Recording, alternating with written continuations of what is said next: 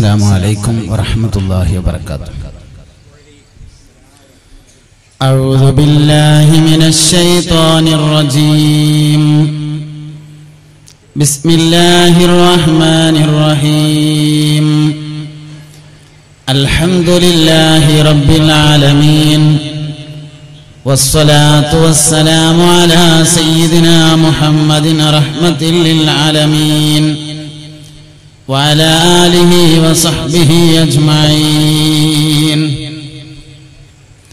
إن أريد إلا الإصلاح ما استطعت وما توفيقي إلا بالله عليه توكلت وإليه أنيب.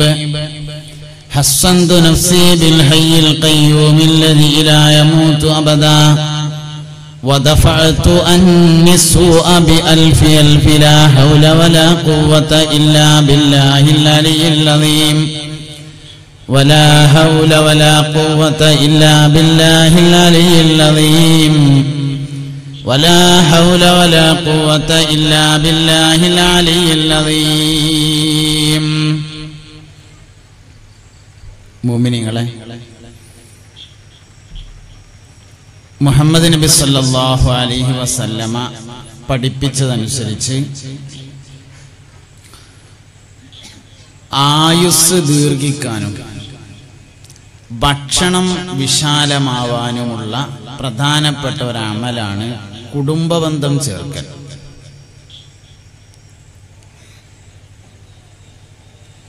ബഹുമാനപ്പെട്ട മായീൻ മുസ്ലിയാരുടെ കുടുംബം അവർക്കും നാട്ടുകാർക്കും ഒരുമിച്ച് കൂടാൻ വേണ്ടി ഇങ്ങനെ ഒരു പരിപാടി ഇവിടെ സംഘടിപ്പിച്ചു. വളരെയധികം സന്തോഷമുണ്ട്.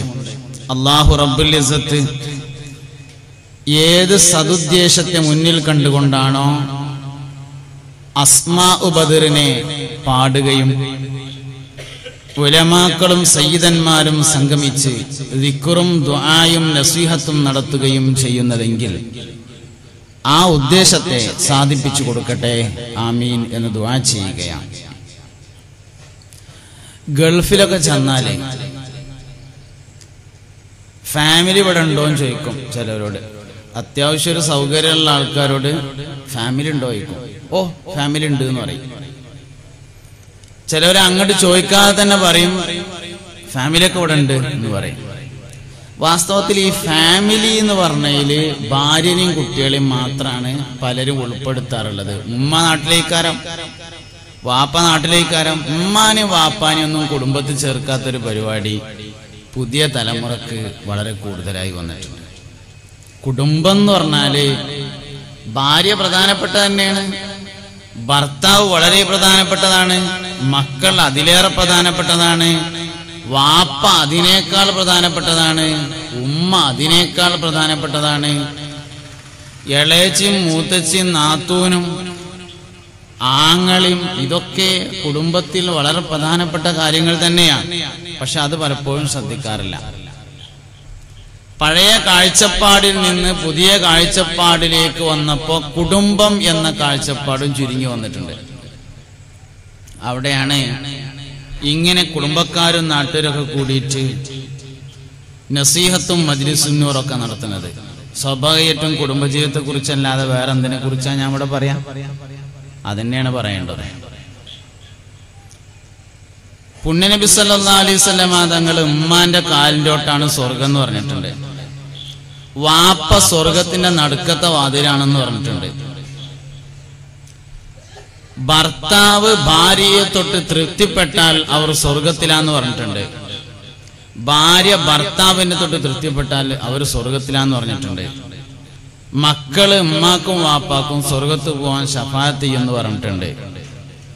അപ്പൊ ഭാര്യ, ഭർത്താവ്, മക്കള്, ഉമ്മ, വാപ്പ ഇതെല്ലാം സ്വർഗം എളുപ്പമാകാൻ വേണ്ടി അള്ളാഹു വെച്ചിട്ടുള്ള വഴികളാണ്.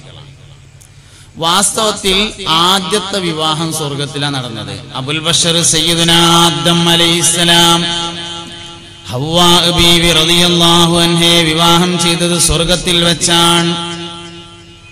ബഹുമാനപ്പെട്ട ജിബ്രീൽ അലൈഹിസ്സലാം ഉൾപ്പെടെയുള്ള മാലാഖമാരാണ് അതിന് സാക്ഷ്യം വഹിച്ചതും നേതൃത്വം നൽകിയതും. ഇങ്ങനെ ചരിത്രത്തിൽ അറിയപ്പെടുന്ന ഒരുപാട് കല്യാണങ്ങൾ നടന്നു. ഇനി അവസാനത്തെ കല്യാണം സ്വർഗത്തിൽ തന്നെയാണ്. ആദ്യത്തെ കല്യാണം സ്വർഗത്തിലാണ്, അവസാനത്തെ കല്യാണം സ്വർഗത്തിൽ നിന്ന് തുടങ്ങി സ്വർഗത്തിൽ അവസാനിക്കുന്ന പുണ്യമായ ഇബാദത്താണ് കല്യാണം. പക്ഷെ നമുക്കൊരു അബദ്ധം പറ്റിയ എന്താ വെച്ചാല്, കല്യാണത്തിന് നമ്മളെല്ലാരും പോകല് കുറ്റം മുടക്കാനാണ് എന്നുള്ളതാണ്. അല്ലാതെ സ്വർഗത്തിലൊരമലാണ് എന്ന് കരുതിയിട്ടോ ദീനിന്റെ 2/3 പൂർത്തിയാക്കുന്ന അമലിന് സാക്ഷിയാകുകയാണ് എന്ന് കരുതിയിട്ടൊന്നും കല്യാണത്തിന് പോയിട്ടില്ല. ചെന്നില്ലെങ്കിൽ ഗഫൂറിന് എന്താ തോന്നുക, അല്ലെങ്കിൽ സത്താറിന് എന്താ തോന്നുക, അബ്ദുറഹ്മാനെ പിന്നെ കാണുമ്പോ എന്താ പറയാ എന്നതൊക്കെയാണ് കാരണം. അല്ലാതെ അള്ളാനോട് എന്താ പറയാ, പടച്ച റബ്ബ് മരിച്ചെന്നാല് എടാ ദീനിന്റെ 2/3 പൂർത്തിയാക്കുന്ന ഒരു ഇബാദത്ത് നടന്നിട്ട് ഇജ്ജെന്തേ അങ്ങോട്ട് തിരിഞ്ഞു നോക്കാഞ്ഞത്, പള്ളിക്കന്ന് നിക്കാരം അസർക്കാരം കഴിഞ്ഞിട്ട് പോകാൻ നിൽക്കുമ്പോ അവിടെ ഒരു നിക്കാഹ് നടക്കുന്നത് അറിഞ്ഞിട്ടും എന്തേ ഇരിക്കാഞ്ഞത് എന്നൊക്കെ ചോദിക്കുമ്പോ ഞാൻ എന്താ മറുപടി പറയാ എന്ന നിലക്ക് ആരും പോകലില്ല എന്നുള്ളതാണ് നമ്മുടെ വലിയൊരു പരാജയം. വിവാഹങ്ങൾ നമുക്ക് പലപ്പോഴും ഒരു തമാശയാണ്. പ്രധാനപ്പെട്ട എല്ലാ കാര്യവും നമുക്ക് തമാശക്കാരം. പള്ളിപ്പണി ഒരു തമാശയാണ്, ജുമാക്കോല് വേറൊരു തമാശയാണ്, തമാശ പറയാൻ വേണ്ടി മാത്രം പോവുകയാണ്. ഇങ്ങനെയൊക്കെ പ്രധാനപ്പെട്ട എല്ലാ കാര്യങ്ങളും നമുക്കൊരു തമാശയായി മാറിയിരിക്കുകയാണ്. മരണരംഗം പറ്റുമെങ്കിൽ മൊബൈലിൽ പകർത്തിയിട്ട് യൂട്യൂബിലും വാട്സപ്പിലും ഷെയർ ചെയ്യും. കാരണം നമുക്കതൊരു തമാശയാണ്. പ്രധാനപ്പെട്ട എല്ലാ കാര്യവും തമാശയാണ്, എല്ലാ പ്രധാന കാര്യങ്ങളും.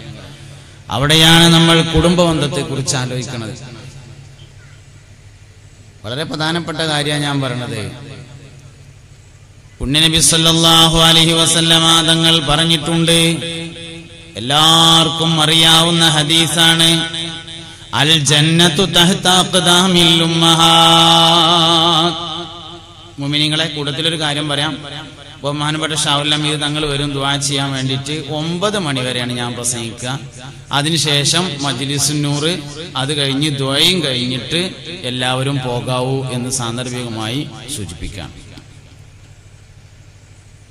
ബഹുമാനപ്പെട്ട ലുക്മാനുൽ ഹക്കീം റളിയല്ലാഹു അൻഹു തന്റെ മകന് കൊടുത്ത ഉപദേശങ്ങൾ പറയാൻ വേണ്ടി ഖുർആനിൽ ഒരു അധ്യായമുണ്ട്, സൂറത്തുൽ ലുഖ്മാൻ. ലുക്മാനുൽ ഹക്കീം റളിയല്ലാഹുവിന്റെ പ്രത്യേകത എന്താ വെച്ചാൽ ഉമ്മാനെ നോക്കി എന്നുള്ളതാണ്. എന്നും രാവിലെ വീട്ടിൽ നിന്ന് ഇറങ്ങുമ്പോ ഉമ്മാട് ചോദിക്കും, ഉമ്മ ഞാൻ പോവാ, വരുമ്പോ നിങ്ങൾക്ക് എന്താ കൊണ്ടുവരണ്ടേ ചോദിക്കും. എല്ലാ ദിവസവും ചോദിക്കും, ഒറ്റ ദിവസം മുടങ്ങാൻ ചോദിക്കും. അപ്പൊ ഉമ്മ എന്തേലൊക്കെ പറയും, വരുമ്പോ കൊടുന്നു കൊടുക്കും. ഒരു ദിവസം ലുക്മാനുൽ ഹക്കീം ഉമ്മാട് ചോദിച്ചു, ഉമ്മ ഞാൻ വരുമ്പോ നിങ്ങൾക്ക് എന്താ വേണ്ടത് ചോദിച്ചു. പ്രായമായിട്ടുണ്ട്, ദേശം ഇങ്ങനെ പ്രായത്തിന്റെ ചില പ്രശ്നങ്ങളൊക്കെ ഉമ്മാക്ക് ഇങ്ങനെ തുടങ്ങിയിട്ടുണ്ട്. ഉമ്മ നിങ്ങൾക്ക് എന്താ വേണ്ടത് ചോദിച്ചോ. പറഞ്ഞു, എനിക്ക് സ്വർഗത്തിലെ ഒരു പിടി മണ്ണ് വേണമെന്ന് പറഞ്ഞു. ഇനി വരുമ്പോ അത് കൊണ്ടുവരുണ്ടോ. കുടുങ്ങിയല്ല പഠിച്ചാനെ. ബഹുമാനപ്പെട്ട സയ്യിദുനാ ലുക്മാനുൽ ഹക്കീം റളിയല്ലാഹു അൻഹു പറഞ്ഞു, ഉമ്മ ഇന്ന് വൈകുന്നേരം ഞാൻ വരുമ്പോ സ്വർഗത്തിലെ ഒരു പിടി മണ്ണാണ് കൊണ്ടുവരേണ്ടതെങ്കിൽ അതിനുവേണ്ടി ഞാൻ ഇന്ന് എങ്ങോട്ടും പോകുന്നില്ല എന്ന് പറഞ്ഞിട്ട് ഉമ്മാന്റെ കാലിന്റെ ഒട്ടുന്ന് ഒരു പിടി മണ്ണ് ഇങ്ങനെ എടുത്തുങ്ങാണ്ടാണ് കൊടുത്തു. ഇതാണ് ഉമ്മ സ്വർഗത്തിലെ ഒരു പിടി മണ്ണ്. ഉമ്മാന്റെ കാലിന്റെ ഓട്ടാണ് സ്വർഗം എന്നത് നമ്മളിൽ എത്ര പേർക്ക് ഈമാനായിട്ടുണ്ട് എന്നതാണ് വിഷയം. നമ്മൾ എത്ര ആൾക്കത് ഈമാനാ? പല കാര്യങ്ങളും നമുക്ക് ഈമാനല്ല. നാഷണൽ ഹൈവേയില് പാണ്ടി ലോറി വരുമ്പോ നടുക്കൊക്കെ കയറി നിങ്ങാണ്ട് 2 കയ്യോണ്ട് കെട്ടിയിട്ട് കണ്ണും ചിമ്പിയിട്ട് നമ്മളാരും നിൽക്കൂല, പിരാന്തം വരെ നിൽക്കൂല. എന്തേ? ജീവൻ പോകുന്ന ഈമാനാണ്. പിരാന്തനുണ്ടായി ഈമാന്, ജീവൻ പോകുന്നു. പിരാന്തം നിൽക്കലില്ലല്ലോ. അങ്ങനെ ഈമാൻ എന്ന് പറഞ്ഞാൽ അങ്ങനെയാണ്. അങ്ങനെ നമുക്ക് സ്വർഗ ഈമാനായോ നരക ഈമാനായോ? എല്ലാ ദിവസവും രാത്രിയിൽ സൂറത്തുൽ വാഖിയ ഒരു തവണ ഓതിയാൽ അവന് ദാരിദ്ര്യം വരൂലാന്ന് ഹബീബുനാ റസൂലുള്ളാഹി സ്വല്ലല്ലാഹു അലൈഹി വസല്ലം പറഞ്ഞത് ഈമാനാണോ? വീട്ടിൽ കയറുമ്പോ വീട്ടിലുള്ളവർക്ക് സലാം പറഞ്ഞാൽ പിശാച് പിന്തിരിഞ്ഞു പോകുമെന്നത് ഈമാനാണോ? ഭർത്താവ് തൃപ്തിപ്പെട്ട ഭാര്യ സ്വർഗത്തിലാണെന്നും ഭാര്യ തൃപ്തിപ്പെട്ട ഭർത്താവ് സ്വർഗത്തിലാണെന്നും മുത്തുനബി പറഞ്ഞത് ഈമാനാണോ? മുഹമ്മദ് മുഹമ്മദ് നബി സല്ലല്ലാഹു അലൈഹി വസല്ലമ തങ്ങൾ ഉമ്മാന്റെ കാലിന്റെ ചോട്ടിലാണ് സ്വർഗമെന്ന് പറഞ്ഞ് നമുക്ക് ഈമാനാണോ? മൻ ഫളല സൗജതഹു അലാ ഉമ്മിഹി ഫഅലൈഹി ലഅനത്തുല്ലാഹി വൽ മലായികതി വന്നാസി അജ്മഈൻ. മൻ ഫളല സൗജതഹു അലാ ഉമ്മിഹി, ഒരാൾ തന്റെ ഭാര്യക്ക് ഉമ്മയേക്കാൾ പ്രാധാന്യം കൊടുത്താൽ ഫഅലൈഹി ലഅനത്തുല്ലാഹ്, നിർബന്ധമായും അവന്റെ മേൽ അല്ലാഹുവിന്റെ ശാപമുണ്ടായിരിക്കും. വൽ മലായികതി, മലക്കുകളുടെയും ശാപമുണ്ടായിരിക്കും. വന്നാസി അജ്മഈൻ, എല്ലാ മനുഷ്യരുടെയും ശാപമുണ്ടായിരിക്കുന്നതാണെന്ന് ഹബീബുനാ റസൂലുള്ളാഹി സല്ലല്ലാഹു അലൈഹി വസല്ലം പറഞ്ഞിട്ടുണ്ട്. അതുകൊണ്ട് ലുക്മാനുൽ ഹക്കീം ചെയ്ത മാതിരി ചെയ്യാൻ പറ്റണം. ആ വിഷയം നമുക്കാണ്ട് ഈമാനാവണം. പിന്നുള്ളത് വാപ്പയാണ്. പിന്നെ വാപ്പയാണ് അൽ വാലിദു ഔസത്തു അബ്വാബിൽ ജന്ന, ഹബീബുനാ റസൂലുള്ളാഹി. വാപ്പ സ്വർഗത്തിന്റെ നടുക്കത്തെ വാതിലാണെന്ന് മുത്തുനബി സല്ലല്ലാഹു അലൈഹി വസല്ലം പറഞ്ഞിരിക്കുന്നു. സ്വർഗത്തിന്റെ നടുക്കത്തെ വാതിലാ വാപ്പ, ബാക്കിയൊക്കെ സൈഡത്തെ വാതിലാണ്. അതുകൊണ്ട് വാപ്പയെ തൃപ്തിപ്പെടുത്തിയാൽ സ്വർഗത്തിന്റെ നടുത്ത വാതിൽ കൂടെ കയറാം. ഇനി അയിലേറപ്പുറം എന്താ പറയാനുള്ളത് എന്നുള്ളതാണ്. സ്വർഗത്തിന്റെ മുസാഫിന്റെ നടുക്കത്തെ കണ്ടെന്നൊക്കെ നമ്മൾ പറയില്ലേ, സ്വർഗത്തിന്റെ നടുക്കത്തെ വാതിലാണ് വാപ്പ എന്ന് ഹബീബുനാ റസൂലുള്ളാഹി സ്വല്ലല്ലാഹു അലൈഹി വസല്ലം തങ്ങൾ പഠിപ്പിച്ചിരിക്കുന്നു. അതുകൊണ്ട് ഫാമിലി എന്ന് പറഞ്ഞതില് വാപ്പി ഉമ്മയുണ്ട്. അത് ഭാര്യയും മക്കളും മാത്രമല്ല എന്ന് നമ്മൾ മനസ്സിലാക്കണം. കുടുംബം എന്ന് പറഞ്ഞ കാഴ്ചപ്പാട് വളരെ വിശാലമാണ്. അള്ളാഹു നിരീക്ഷകനെ വെച്ച് നോക്കുന്നുണ്ട്, നിങ്ങൾ കുടുംബബന്ധം ചേർക്കുന്നുണ്ടോ നോക്കാൻ എന്ന് ഖുർആൻ പറഞ്ഞു. വത്തഖുല്ലാഹല്ലദീ തസാഅലൂന ബിഹി വല്ലർഹാം ഇന്നല്ലാഹ കാന അലൈക്കും റഖീബാ. അള്ളാഹുവിനെ നിങ്ങൾ സൂക്ഷിക്കണേ, കുടുംബബന്ധത്തെയും നിങ്ങൾ സൂക്ഷിക്കണേ. നിങ്ങൾ കുടുംബബന്ധം പാലിക്കുന്നുണ്ടോ നോക്കാൻ അള്ളാഹു നിരീക്ഷകനെ നിശ്ചയിച്ചിരിക്കുന്നു.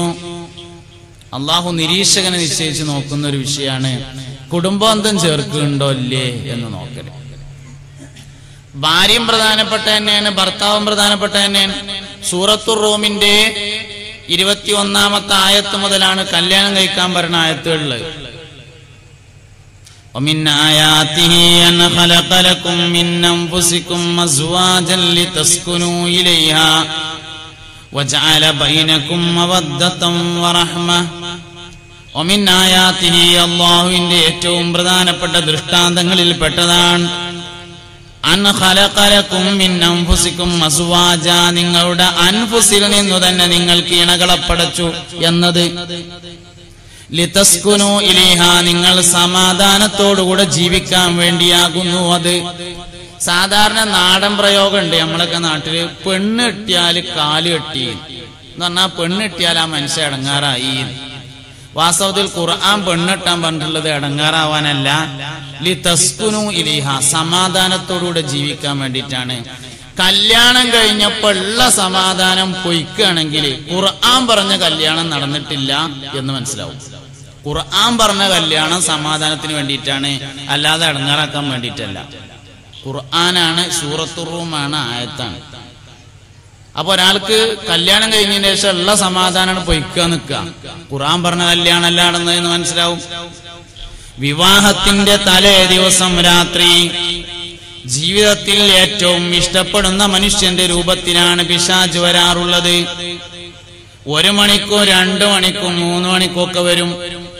എന്നിട്ട് ഉറക്കം വസാദാക്കിയിട്ട് സുബഹിന്റെ തൊട്ട് മുമ്പായിട്ട് ഉറങ്ങുകയും വിവാഹം ചെയ്യാൻ പോകുന്ന ഭർത്താവിന്റെയും കൈയൊടുക്കാൻ പോകുന്ന രക്ഷിതാവിന്റെയും സുബഹി നിസ്കാരം ഖളാ ആക്കിക്കൊണ്ടാണ് പിശാച് ആദ്യമായി രംഗത്ത് വരാറുള്ളത്. സുബഹി നിസ്കാരം ഖളാ ആകുന്ന ദിവസത്തിൽ ചെയ്യുന്ന നിക്കാഹില് ബർക്കത്തുണ്ടാവൂല എന്ന് ആർക്കാ അറിയാത്തത്? ഇതൊക്കെയാണ് നമ്മൾ ശ്രദ്ധിക്കേണ്ട കാര്യങ്ങൾ പറഞ്ഞത്. ഇതൊക്കെയാണ് ശ്രദ്ധിക്കേണ്ട കാര്യങ്ങള്. ശൈത്താന് എന്നു രാത്രി മക്കളെ യോഗം വിളിക്കുന്ന, എല്ലാ ദിവസവും രാത്രി മക്കളുടെ ഒരു മീറ്റിംഗ് വിളിക്കും പിശാച്, ഇബ്ലീസ് ലഅനത്തുല്ലാഹി അലൈഹി. കുട്ടിയോട് ചോദിക്കും, അല്ല കുട്ടിയെ, മൂത്ത കുട്ടിയെ, ഇജ്ജ് ഇന്ന് എവിടേക്കൊക്കെ പോയിന്ന് ചോദിക്കും. അപ്പൊ ഓൻ പറയും, ഞാൻ ഇങ്ങനെ പോയി പല സ്ഥലത്തും മലപ്പുറം, കോഴിക്കോട്, അവിടെ ഇവിടെ പോയി കുറെ ആൾക്കാരൊക്കെ കണ്ട്, നിസ്കരിച്ചവരൊക്കെ കുറെ സ്വീപ്പാക്കി, സദക്ക കൊടുക്കണവരൊക്കെ കുറെ സ്വീപ്പാക്കി, അങ്ങനെയൊക്കെ കൂടി ഇങ്ങനെ അടങ്ങാറാക്കി വരികയാണ് എന്ന് പറയുമ്പോ വാപ്പ അറിയത്രേ, അതങ്ങനെ ഒരു ഏർപ്പാട് എന്നുള്ളതിൽ കാണാം. അതുകൊണ്ട് ആയിട്ടില്ല, അത്രയൊന്നും പോരാ, ഒന്നും കൂടി ഉഷാറാവണം എന്റെ കുട്ടികള്. രണ്ടാമത്തോനോട് ചോദിക്കും, അല്ല കുട്ടി ഇജ്ജ് എവിടേക്ക് പോയെന്ന്? ഞാൻ ആ സാലിം ഫൈദി എന്ന് പറഞ്ഞൊരാൾ അവിടെ ശൈത്താനെ പറ്റി വയലിറങ്ങിയെന്ന് മുപ്പര സ്വീപ്പാക്കാൻ വേണ്ടി പോയി. അതുകൊണ്ടൊന്നും ആയില്ല, ഒന്നും കൂടി ഒക്കെ ഉഷാറാവണം. മൂന്നാമത്തോൻ പറയും, ഞാൻ ഒരു പുതിയാപ്പള്ളിയും പുതിയണ്ണിനും തമ്മിൽ തെറ്റിച്ചു എന്ന് പറയുമ്പോ ഇരിക്കണോടത്തുനിന്ന് ഇങ്ങോട്ട് ചാടിയിട്ട് കൊടുക്കട കയ്യ്, വാപ്പാന്റെ കുട്ടികളാവുമ്പോ അങ്ങനെ വേണം എന്ന് പറയുന്നതാണ്. ശൈത്താന് ഏറ്റവും ഇഷ്ടപ്പെട്ട പരിപാടി കുടുംബം കുളം തോണ്ടലാണ്. ഭാര്യനും ഭർത്താവിനും തമ്മിൽ തെറ്റിക്കലാണ് ഏറ്റവും ഇഷ്ടപ്പെട്ട പരിപാടി. കാരണം എന്താ? തലമുറകളോളം വഴിവിഴക്കാൻ ആ ഒരു കാരണം മതിയാവും. തലമുറകളോളം വഴിവെച്ചു പോവാന്, മക്കള് വേറെ കുട്ടികൾ ഓല കുട്ടികളായിട്ട് വഴി തെറ്റാന് ഒരു ഭാര്യനും ഒരു ഭർത്താവിനും കേടുത്തിയാൽ മതിയെന്ന് ഞമ്മളെക്കാൾ വിവരമുണ്ട് ശൈത്താന്. ഞമ്മക്കാണ് ആ വിവരം ഇല്ലാതെ പോയത്. അതുകൊണ്ട് അല്ലാഹുവും അവന്റെ റസൂലും ഇഷ്ടപ്പെടുന്ന തരത്തിൽ കുടുംബജീവിതം നയിക്കാൻ പറ്റണം. 63-ാമത്തെ വയസ്സിലും പുണ്യനബി സല്ലല്ലാഹു അലൈഹി വസല്ലം ഒരു ഗ്ലാസ്സിൽ അല്പം പാലെടുത്തിട്ട് അതിങ്ങനെ കുടിച്ച് ആ ഗ്ലാസ് ഇങ്ങനെ താഴെ വെച്ചാല് ആയിഷ ബീവി അതെടുത്തിട്ട് എവിടെ നബി തങ്ങളെ ചുണ്ട് തട്ടിയത് നോക്കിയിട്ട് അവളെ തന്നെ ചുണ്ട് വെച്ച് കുടിക്കും. സയ്യിദത്തുനാ ആയിഷത്തു സിദ്ദീഖ റളിയല്ലാഹു അൻഹ പറയുകയാണ്, നേരം വെളുത്താൽ നബി തങ്ങൾ ആടുകളെ കറക്കുമായിരുന്നു. നേരം വെളുത്താൽ സുബഹിസ്കാരം കഴിഞ്ഞ് വന്നാൽ നബി തങ്ങൾ ആടിനെ കറക്കാൻ പോകും. ഞമ്മക്ക് തോന്നും അപ്പൊ ആയിഷ ബീവി ചായാച്ചാൻ പോകുന്നു. അല്ല, നബി തങ്ങൾ കറക്കാൻ പോകുമ്പോ ആയിഷ ബീവി ചായാച്ചിന്റെ പരിപാടി ഒന്നില്ല. പിന്നെന്താ? ആയിഷ ബീവിയോട് വെറുതെ ഇരിക്കും. നബി സല്ലല്ലാഹു അലൈഹി വസല്ലം തങ്ങൾ ആടിനെ കറന്നിട്ട് വരും. എന്നിട്ട് ആ പാൽ ഇങ്ങനെ നേരെ കൊടുക്കും ആയിഷ ബീവിക്ക്. യാ ആയിഷു ഇശ്റബി, ആയിഷ കുടിക്ക് എന്ന് പറയും. ഞാനിങ്ങനെ ആ പാലിങ്ങനെ കുടിക്കുമ്പോ നബി തങ്ങൾ കൗതുകത്തോടുകൂടെ നോക്കി നിൽക്കുമായിരുന്നു. വളരെ കൗതുകത്തിൽ ഇങ്ങനെ നോക്കി നിൽക്കും. അങ്ങനെ ഞാൻ കുടിച്ചു കഴിഞ്ഞിട്ട് വീണ്ടും ഇങ്ങനെ കൊടുത്താൽ വീണ്ടും പറയും ഇശ്റബി ആയിഷ കുടിക്ക് അറിയും. പിന്നെയും കുടിപ്പിക്കും. കൗതുകത്തോടുകൂടെ നോക്കി നിൽക്കും. വീണ്ടും കുടിക്കാൻ പറയും. അവസാനം എനിക്ക് മതിയായിട്ട് അത് ഞാൻ കൊടുക്കുമ്പോ എന്റെ ചുണ്ട് എവിടെയാണോ തട്ടിയത് അവിടെ തന്നെ ചുണ്ട് വെച്ചുകൊണ്ട് സയ്യിദത്തുനാ ആയിഷ റളിയല്ലാഹു അൻഹ കൊടുക്കുമ്പോ ക്ലാസ്സിൽ നിന്ന് നബി തങ്ങൾ കുടിക്കുമായിരുന്നു. നമ്മളോ? ആ ഹദീസിന്റെ ഒരു ചൊറുക്കുണ്ട്. ഞാൻ ആ പാത്രം കൊടുക്കുമ്പോ നബി തങ്ങൾ അതൊന്നും ചുറ്റിക്കും. എന്നിട്ട് എന്റെ ചുണ്ട് വെച്ച സ്ഥലത്ത് തന്നെ നമ്മളിങ്ങനെ നോക്കി നിൽക്കൂ എവിടെ ചുണ്ട് തട്ടണത് എന്ന്. നമ്മള് എന്തിന്? അതിന്റെ നേരെ ഓപ്പോസിറ്റ് സൈഡിൽ നിന്ന് കുടിക്കാൻ വേണ്ടിയിട്ട്. അത്രത്തോളം നമ്മൾ അകന്നകന്നു പോകും. 63-ാമത്തെ വയസ്സത്തെ കാര്യമാണ് ഞാൻ ഈ പറഞ്ഞത്. 63 വേണ്ട, 50 വയസ്സിൽ ഏതെങ്കിലും പുതിയാപ്പിളിയും പുതിയണ്ണും സിറ്റ് ഔട്ടിൽ ഇരുന്ന് സംസാരിക്കണത് നിങ്ങൾ കണ്ടിട്ടുണ്ടോ? ഉണ്ടാവൂല. ഓല് രണ്ടാളും രണ്ട് വഴിക്ക് പോകും. ഇനി സ്വർഗത്തുനിന്ന് കാണാന്നാ. ഇവിടുന്ന് കാണുന്നവരെ തന്നെയാണ് സ്വർഗത്തുനിന്നും കാണുന്നത്, അല്ലാതെ പുതിയ ആൾക്കാരൊന്നല്ല. ഇവിടുന്ന് തന്നെ കണ്ടിരിക്കാൻ പറ്റുമോ? സ്വർഗത്തിലും കണ്ടിരിക്കാം. സൂറത്ത് യാസീൻ സ്വർഗജീവിതം അവതരിപ്പിക്കുന്നുണ്ട് വളരെ മനോഹരമായി, വളരെ മനോഹരം. ഹും വഅസ്വാജുഹും ഫീ ളിലാലിൻ അലൽ അറായികി മുത്തഖിഊൻ ലഹും ഫിഹാ ഫാകിഹത്തുൻ വലഹും മാ യദ്ദഊൻ സലാമുൻ ഖൗലം മിർ റബ്ബിർ റഹീം. ഹും അവർ വഅസ്വാജുഹും അവരുടെ ഭാര്യമാരും ഫീ ളിലാലിൻ മരത്തിന്റെ ചോട്ടില് അലൽ അറായികി മുത്തഖിഊൻ കട്ടിലും ചാരിയിരിക്കുകയാണ്. ലഹും അവർക്കുണ്ട് ഫിയാദിൽ ഫാക്കിയത്തുൻ പഴങ്ങള് വലഹും മാ യദ്ദഊൻ അവർ ആവശ്യപ്പെടുന്ന മറ്റു വസ്തുക്കളും ലഭിച്ചുകൊണ്ടിരിക്കുന്നതാണ്. വളരെ മനോഹരമായ അവതരണമാണ് സ്വർഗത്തിലെല്ലാരും ഭാര്യയും ഭർത്താവുമായിട്ടാണ്. ഹും വഅസ്വാജുഹും ഫീ ളിലാലിൻ അലൽ അറായികി മുത്തഖിഊൻ. അവരും അവരുടെ ഭാര്യമാരും. ഏതാ ഭാര്യ? ഭാര്യ ഇവിടുത്തെ അതേ ഭാര്യ തന്നെയാണ് സ്വർഗത്തിലെ ഭാര്യ. ഇവിടുന്ന് ഏതാണോ ഭാര്യ ഉള്ളത് അതേ ഭാര്യയാണ് സ്വർഗത്തിലുള്ളത്. പക്ഷെ കോറുങ്ങടുകളൊന്നും ഉണ്ടാവില്ല. കറുത്തതൊക്കെ വെളുക്കും. സ്വർഗത്തിൽ കറുത്തോരാരും ഉണ്ടാവില്ല, വെളുത്തോര് മാത്രമേ ഉണ്ടാവുള്ളൂ എന്ന് മുഹമ്മദ് നബി സല്ലല്ലാഹു അലൈഹി വസല്ലം. മൂക്ക് നീണ്ടോരുണ്ടാവില്ല, മൂക്ക് ചപ്പിയോരുണ്ടാവില്ല, ചെവി വളഞ്ഞോരുണ്ടാവില്ല. എല്ലാരും നല്ല സൗന്ദര്യമാണ്. എല്ലാരും 33ന്റെ റേഞ്ചിലാണ്. ഏത് സമയത്തും, ഇന്നലെ ഇന്നും നാളെയും എപ്പോഴും 33ന്റെ റേഞ്ചാണ്. ഭംഗി ഒരിക്കലും കൂടാന്നല്ലാതെ കുറയില്ല. സൂക്കുൽ ജുമാ എന്ന് പറഞ്ഞിട്ട് വെള്ളിയാഴ്ച ഒരു ചന്ത ഉണ്ട്. ആ ചന്തയെ പോകും, ആണുങ്ങൾ മാത്രമേ പോകുള്ളൂ. പോയിട്ട് അവിടെ ഇങ്ങനെ കുറെ പൊടിപടലങ്ങളൊക്കെ ഉണ്ടാവും. അതിങ്ങനെ പാറുമ്പോ മേത്ത് പറ്റിയിട്ട് ഇങ്ങനെ വരും. വീട്ടിൽ ചെന്നിട്ട് ഇങ്ങനെ വാതിൽ മുട്ടുമ്പോ മൈമൂനങ്ങനെ പുറത്തേക്ക് വന്ന് നോക്കും. മുപ്പത്തിയേര് ചോദിക്കും, അല്ല മനുഷ്യ നിങ്ങൾ തന്നെ അല്ലേ ഇത്, പോയപ്പോ ഇങ്ങനെ ആയിരുന്നില്ലല്ലോ. വീണ്ടും സൂക്ഷിച്ചു നോക്കുമ്പോ ആളതന്നെയാണ്, പക്ഷെ ചൊർക്ക് മാറിയിട്ടുണ്ട്. ആഴ്ചക്കൊരിക്കൽ ചൊർക്ക് മാറ്റി കൊടുക്കും. അപ്പളാ മൂപ്പരിങ്ങനെ ഔത്തുക്ക് നോക്കണത്, റംലോ ഇജന്നല്ലേ, ഞാൻ പോയപ്പോ ഇങ്ങനെ ആയിരുന്നില്ലല്ലോ, ഇജും മാറിയിട്ടുണ്ടല്ലോ എന്നാണ്. രണ്ടാളും ആഴ്ചയിലൊരിക്കൽ ഭംഗി മാറ്റിക്കൊടുക്കും. ആ ഇണ ഇവിടുന്നുള്ള അതേ ഭാര്യ, ഇവിടുന്നുള്ള അതേ ഭർത്താവ്, ഒരു കുഴപ്പം ഉണ്ടാവില്ല. സ്വഭാവം മാറിയിട്ടുണ്ടാവും. ഈ സ്വഭാവം എന്നല്ല, ഈ കുറച്ചിടുന്ന സ്വഭാവം ഒന്നും അവിടെ ഉണ്ടാവില്ല. നല്ല സ്വഭാവമുള്ള ഇതേ മനുഷ്യൻ ഒരു കുറഞ്ഞ കാലം ഒന്ന് അഡ്ജസ്റ്റ് ചെയ്ത് ജീവിച്ചാൽ മതി. 60 വയസ്സ് വരെ ജീവിക്കുന്ന ഒരാൾ 20 കൊല്ലം ഉറങ്ങാണ് എന്നാണ്. ആരോഗ്യമുള്ള ഒരു മനുഷ്യൻ 8 മണിക്കൂർ ഒരു ദിവസത്തിൽ ഉറങ്ങണം എന്നാണ് കണക്കത്രേ. ആ കണക്ക് പരിഗണിക്കുകയാണെങ്കിൽ 8 8 16 8 24 ഒരു ദിവസത്തിന്റെ 1/3 ഒരു ഭാഗം ഉറങ്ങാണ്. 8 16 24 ഒരു ദിവസത്തിന്റെ 1/3 ഒരു ഭാഗം ഉറങ്ങാണ്. അങ്ങനെയാണെങ്കിൽ 60 വയസ്സ് വരെ ജീവിക്കുന്ന ഒരാൾ 20 കൊല്ലം ഉറങ്ങും. 20 40 60 ബാക്കി 40 കൊല്ലം. അതിലിപ്പോ മുഴുവൻ കാലം വിവാഹം കഴിക്കണില്ല. അതിന്റെ മുമ്പ് കുറെ കൊല്ലം, ഒരു 10 കൊല്ലം കൂട്ടിക്കോളി, ഒരു 10 കൊല്ലം അങ്ങനെ കഴിഞ്ഞു പോയി, ബാക്കി ഒരു 30 കൊല്ലം. അതിൽ പിന്നെ കുറച്ച് അങ്ങോട്ടും ഇങ്ങോട്ടൊക്കെ ആയിട്ട് ഇനിയിപ്പോ എത്ര ആയാലും ഒരു 10-30 കൊല്ലം അഡ്ജസ്റ്റ് ചെയ്ത് ജീവിച്ചാല് ഇവിടെയുള്ള അതേ ഭർത്താവിന്റെ പല്ലൊക്കെ നേരാക്കിയിട്ട്, ഇവിടെയുള്ള അതേ ഭാര്യന്റെ കളറും മൂക്കൊക്കെ നേരാക്കിയിട്ട് അവിടുന്ന് കിട്ടും. അതുവരെയാണ് ഈ അഡ്ജസ്റ്റ് ചെയ്യേണ്ടുള്ളൂ. അഡ്ജസ്റ്റ് ചെയ്യാണെന്ന് വെച്ചാൽ തന്നെ വാസ്തവത്തിൽ അഡ്ജസ്റ്റ് ചെയ്യാനല്ല വിവാഹം ചെയ്യാൻ പറഞ്ഞിട്ടുള്ളത്. ഇനി വാദത്തിന് വേണ്ടി അഡ്ജസ്റ്റ് ചെയ്യാണെന്ന് നമ്മൾ സമ്മതിച്ചാൽ തന്നെ ഒരു 10-30 കൊല്ലം ഒന്നും ജീവിച്ചാൽ എല്ലാ നിലക്കും മനോഹരമാക്കിയിട്ട് അള്ളാഹു തആല തിരിച്ചു തരും. അത്രയാണ് നമ്മളോട് ജീവിക്കാൻ വേണ്ടി പറഞ്ഞത്. നമുക്കത്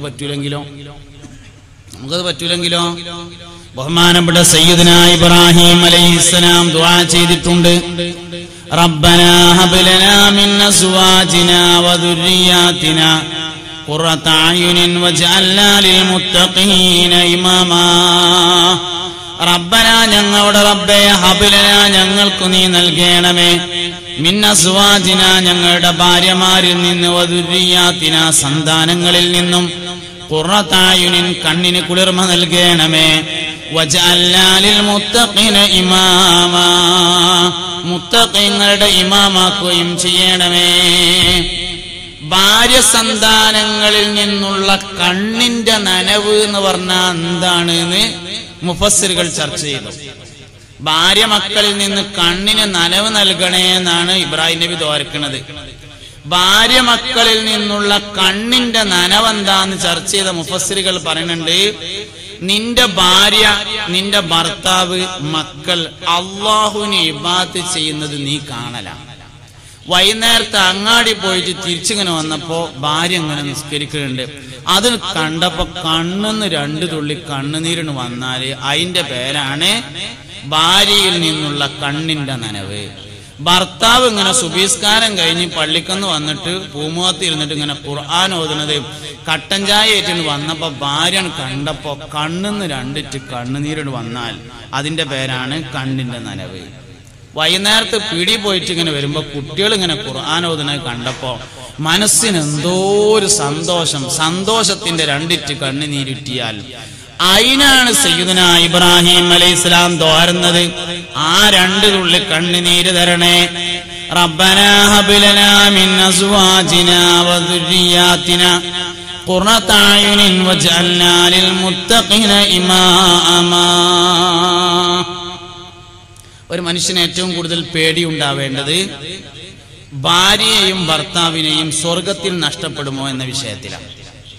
ഒരു ദിവസം ആയിഷ ബീവിന്റെ മടിയിൽ തലവെച്ച് നബി തങ്ങൾ ഇങ്ങനെ കിടക്കുകയാണ് സല്ലല്ലാഹു അലൈഹി വസല്ലം.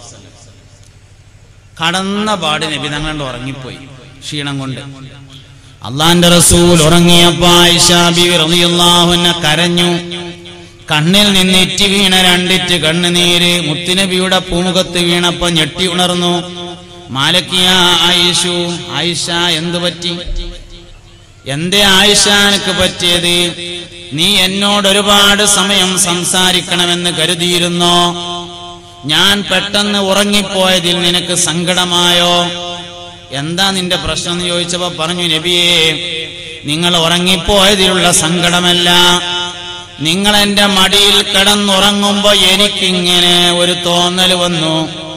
അള്ളാന്റെ റസൂലേ, നമ്മളെല്ലാവരും നാളെ സ്വർഗത്തിൽ ഒരുമിച്ച് കൂടിയാൽ എനിക്കിങ്ങനെ മടിയിൽ തലവെച്ച് കിടക്കാൻ നിങ്ങളെ കിട്ടുമോ എന്ന ഒരു തോന്നൽ ഇങ്ങനെ വന്നപ്പോ എനിക്ക് സങ്കടം സഹിക്കാൻ കഴിഞ്ഞില്ല നബിയേ എന്ന് സയ്യിദത്തുനാ ആയിഷ. എനിക്ക് സങ്കടം വരികയാണ്, നമ്മൾ സ്വർഗത്തിലെത്തിയിട്ട് എനിക്കിങ്ങനെ നിങ്ങളെ മടിയിൽ തലവെച്ച് കിടക്കാൻ കിട്ടിയില്ലെങ്കിലോ എന്നാലോചിച്ചിട്ട് സ്വർഗത്തിൽ നഷ്ടപ്പെടുമോ എന്ന വിഷയത്തിൽ സങ്കടം വരുമ്പോഴാണ് കുടുംബജീവിതം നേരാകുക. ഒരു ഭർത്താവിന് സങ്കടം വരേണ്ടത് ഭാര്യ നിസ്കരിച്ചില്ലെങ്കിൽ, ഭാര്യക്ക് സങ്കടം വരേണ്ടത് ഭർത്താവ് നിസ്കരിച്ചില്ലെങ്കിൽ. ഒരു നിസ്കാരം നഷ്ടപ്പെട്ടതിന്റെ പേരിൽ മഹ്ശറയിൽ പിരിഞ്ഞു നിൽക്കേണ്ടി വരുന്നത് 50,000 കൊല്ലം. 5 കൊല്ലം കാണാതിരിക്കാൻ നമ്മളെ കൊണ്ട് പറ്റൂല. ഒറ്റ നിസ്കാരം നഷ്ടപ്പെട്ടതിന്റെ പേരിൽ മഹ്ശറയിൽ വെച്ച് 50,000 കൊല്ലം കാണാതിരിക്കേണ്ടി വരും. അതിലാണ് യഥാർത്ഥത്തിൽ സങ്കടം വരേണ്ടത്. ആ സങ്കടം ഉണ്ടെങ്കിൽ കുടുംബജീവിതം നേരാവും. ലില്ലാഹിക്ക് വേണ്ടിയാണ് യഥാർത്ഥത്തിൽ കുടുംബജീവിതം. അള്ളാഹുവിന് വേണ്ടി ജീവിക്കാൻ പറ്റുക എന്നുള്ളത് പ്രധാനപ്പെട്ട കാര്യമാണ്. അള്ളാഹുവിന് വേണ്ടി ജീവിക്കാൻ വേണ്ടിയിട്ടാണ് കല്യാണം കഴിക്കാനും കുടുംബമായി ജീവിക്കാനും പറഞ്ഞിട്ടുള്ളത്, അല്ലാത്തൊരാവശ്യത്തിനും പറഞ്ഞിട്ടില്ല. ഞാനും എന്റെ ഭാര്യയും ഇങ്ങനെ കളിച്ചിരുന്നാൽ കൂലി ലഭിക്കുമോ നബിയെ? സ്വഹാബി ചോദിച്ചു. കിട്ടുമെന്ന് ചോദിച്ചു. പുണ്യനബി സല്ലല്ലാഹു അലൈഹി വസല്ലം പറഞ്ഞു,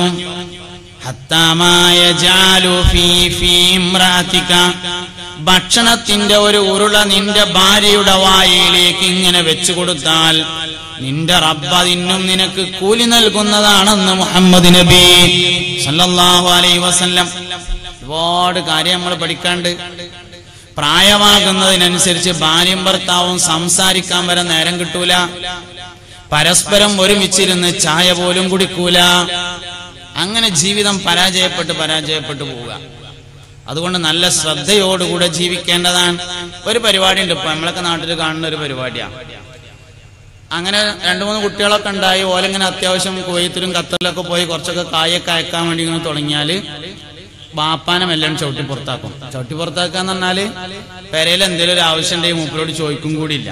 മക്കളും ഉമ്മയും കൂടിയാണ് കൂടി തീരുമാനിച്ചുകൊണ്ട് കാര്യമൊക്കെയാണ് ചെയ്യും. ബാപ്പാക്ക് ആകെ 2 ജോലിയുള്ളൂ.